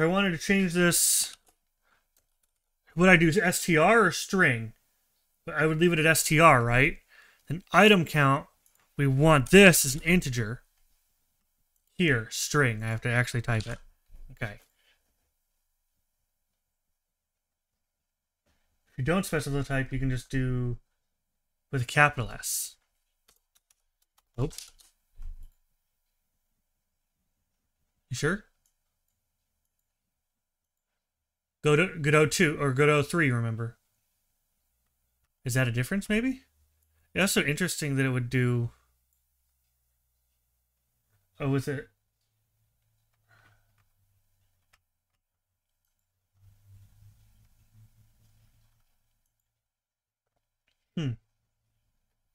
Wonder if there's a difference. Or for whatever reason, it's just not highlighting it for me because it doesn't understand what the fuck. It's probably just not highlighting it right. I bet you if I put this in the engine, it would probably do it for me. It's just not expecting me to do it this way. Okay. In our game shops, for now, keep it that way. If it gives you an error, this demo, it's just this demo doesn't do it proper. I mean, in our game shops, we want to let the player type numbers to select the number of items they want to buy or sell. We need to know the number of items as an integer, but the computer reads the player's input as a string. Excuse me. Your task to convert player's input into numbers for the shop's code to work. Using the integer function, convert the player's input, whole number, so the result in the item count variable.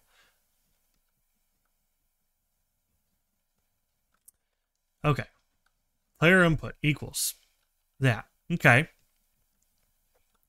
So, int,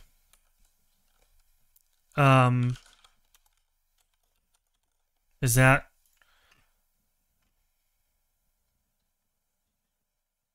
store the,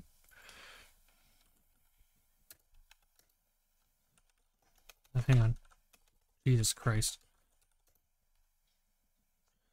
Variable equals, var item counts equals, Jesus, I am not.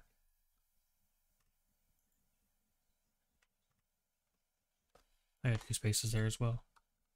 I'm missing something.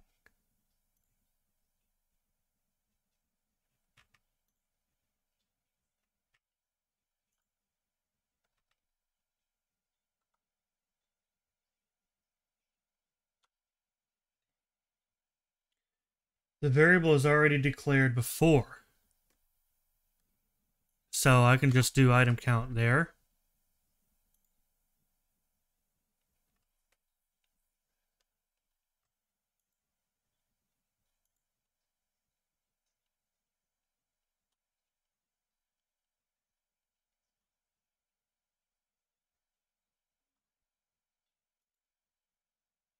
That's kind of what I'm thinking.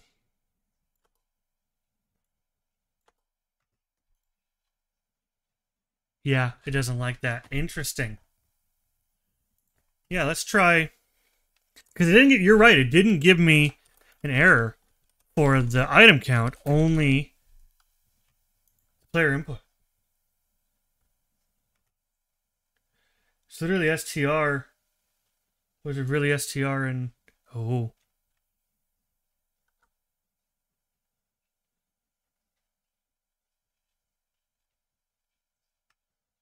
Oh, it doesn't like this either. Huh. Interesting. Maybe Godot 3 just didn't let you do that at all. Check with only int.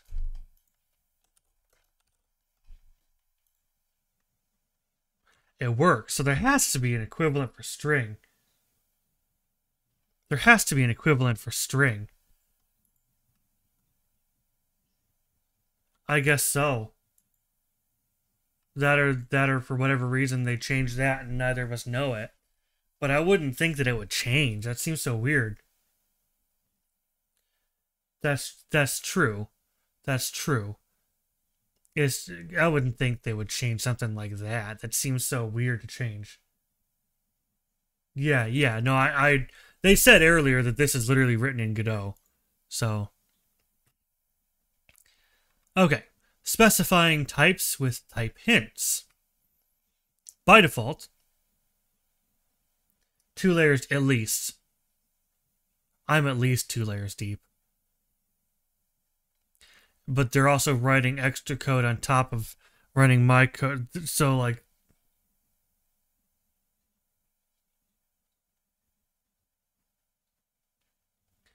it's about type hints. Oh. They just do it now. Oh. Oh. Well, maybe we'll learn if it'll work or not. Maybe it is right. Okay.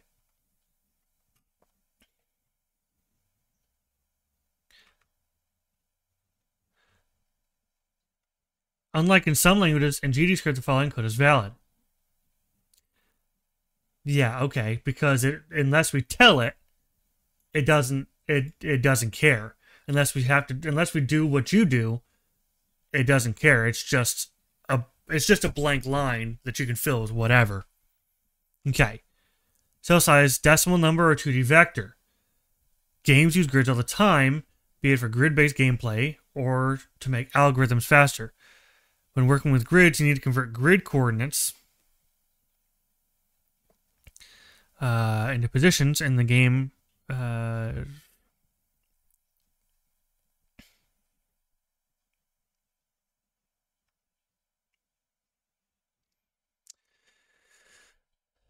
Okay. Using a vector 2 could simplify some calculations. For example, when converting grid coordinates to game world coordinates. In this example, because both cell and cell size are vector 2 values, we can add them. However, if cell size is float, you'll get a type error. Okay. See you in a minute, Sauce. Cell size equals 50. Grid to world, cell, and then we do this, and then this. Okay.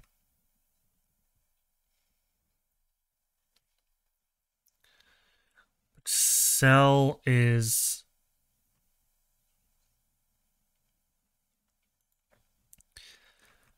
Due to dynamic typing, we won't get an error right away. We'll only get the error when calling. That's a big problem. Because we're learning, we have small code examples in this course, but your game's code will get long and split into many files. When coding, forget about the code you wrote several weeks ago. A lot of code, it could take hours to play before players trigger a type error in your code. Interesting. Fortunately, GDScript has optional type hints.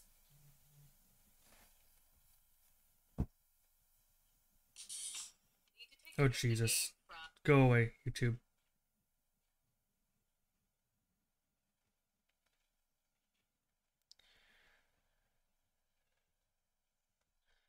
Okay.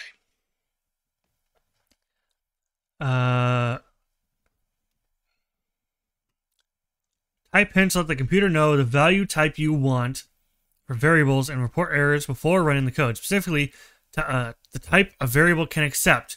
You can write a colon and a type after the name when defining a new variable.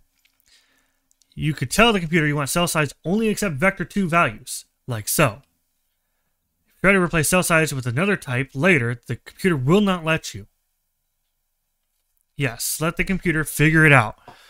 This script comes with a feature called type inference. In many cases, but not all, the computer can figure out the type of variable for you. To do so, if you write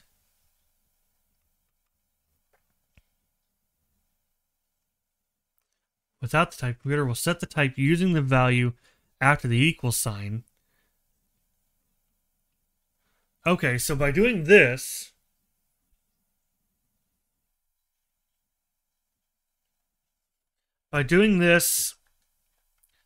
hello, welcome back. So by doing this, it's nothing, Saz. How are you? It's showing me that I can also do it by just doing colon equals, and it will automatically set it to the type you give it as well, the same as telling it vector 2 or float or string or whatever. Which this might even be easier.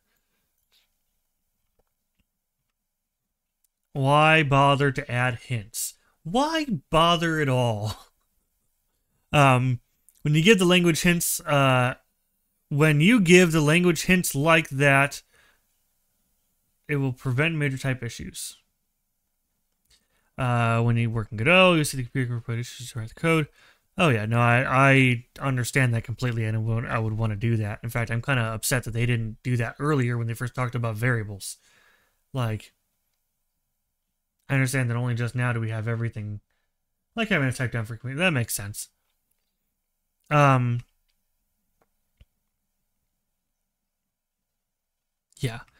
Incredible third benefit for using type hints. You will learn types much faster. It's excellent for learning. Interesting that in this whole page, they didn't actually tell me how to define the type. They didn't tell me it's str for string for string, or whatever. They basically showed me vector2. They showed me this. And I know just from before that int is integer. They didn't tell me about string.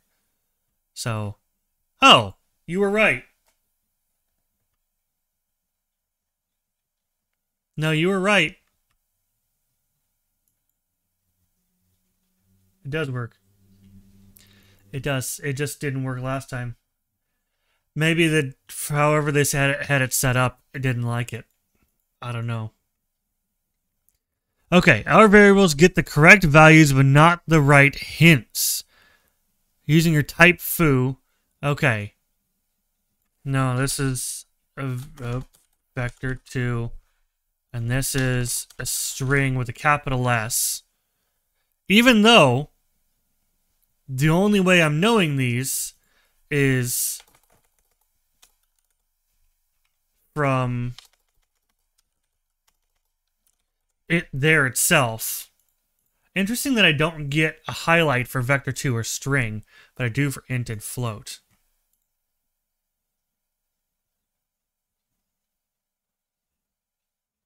Very interesting.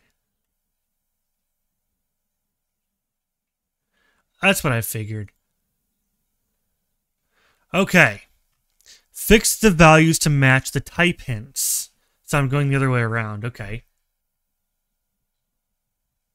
Okay. Yeah. Integer. 69. String. 669. Vector. 6, 9. Float. 6.9. Uh-oh. What'd I do here? Oh, oops. And then float actually wants to be that. No. Oops. I did not do that. I knew what I was doing. I just didn't do it right. I was more focused on 69. I knew what I was doing. I just was more focused on 69. Lesson complete! Oh my god, I made it! Yay!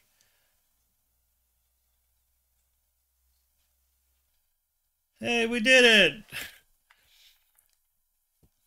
I don't know if I'll order courses. That was pretty useful, but I'll probably do tutorial videos, honestly, especially since there's so many like free assets available and stuff. Ooh, but they have like 3D stuff here. Interesting. Good to know. Well, interesting. They have a lot of stuff. Indeed they do. Well, that was actually pretty good. Some free, some not. I mean, yeah. That's cool. That's really cool. I like this. And I don't know what I'm going to be doing. I'll probably give it a couple days to, again, you know, not stress myself out. But I will probably next be doing that video tutorial, probably in Engine. I'll probably follow it along on stream, I would think. Next time I feel like doing game dev on stream. But anyway, guys, I got shit to do today. I got a grill, a cookout I'm going to be doing in a little bit. But I really appreciate you, Soz. Thank you so much for being here. You're thanking me. No, thank you for all of your help. Seriously, man. I know I'm sounding sarcastic. I don't mean it to be. Thank you so much for all of your help. Seriously. I will save a burger for you. I will mail it to you. I don't know if it'll get through customs, and if it does, I wouldn't eat it by the time it gets to you. But either way, have a super amazing day, everybody. Great stream. See you later. See you later, Sid. I'll see you later. All right, everybody. It's been fantastic. Thank you so much for spending your day with me. Remember, on my channel, every day is a weekend. Don't forget to hit follow and join my Discord. Check out weekdayweekend.net for more weekend vibes. Until next time, have a fantastic week, and I'll see you next time, next weekend. Bye, everybody. Bye, Soz. Bye, Sydney. Bye, everybody else. Bye, Revan. Revan, if you're still here, bye.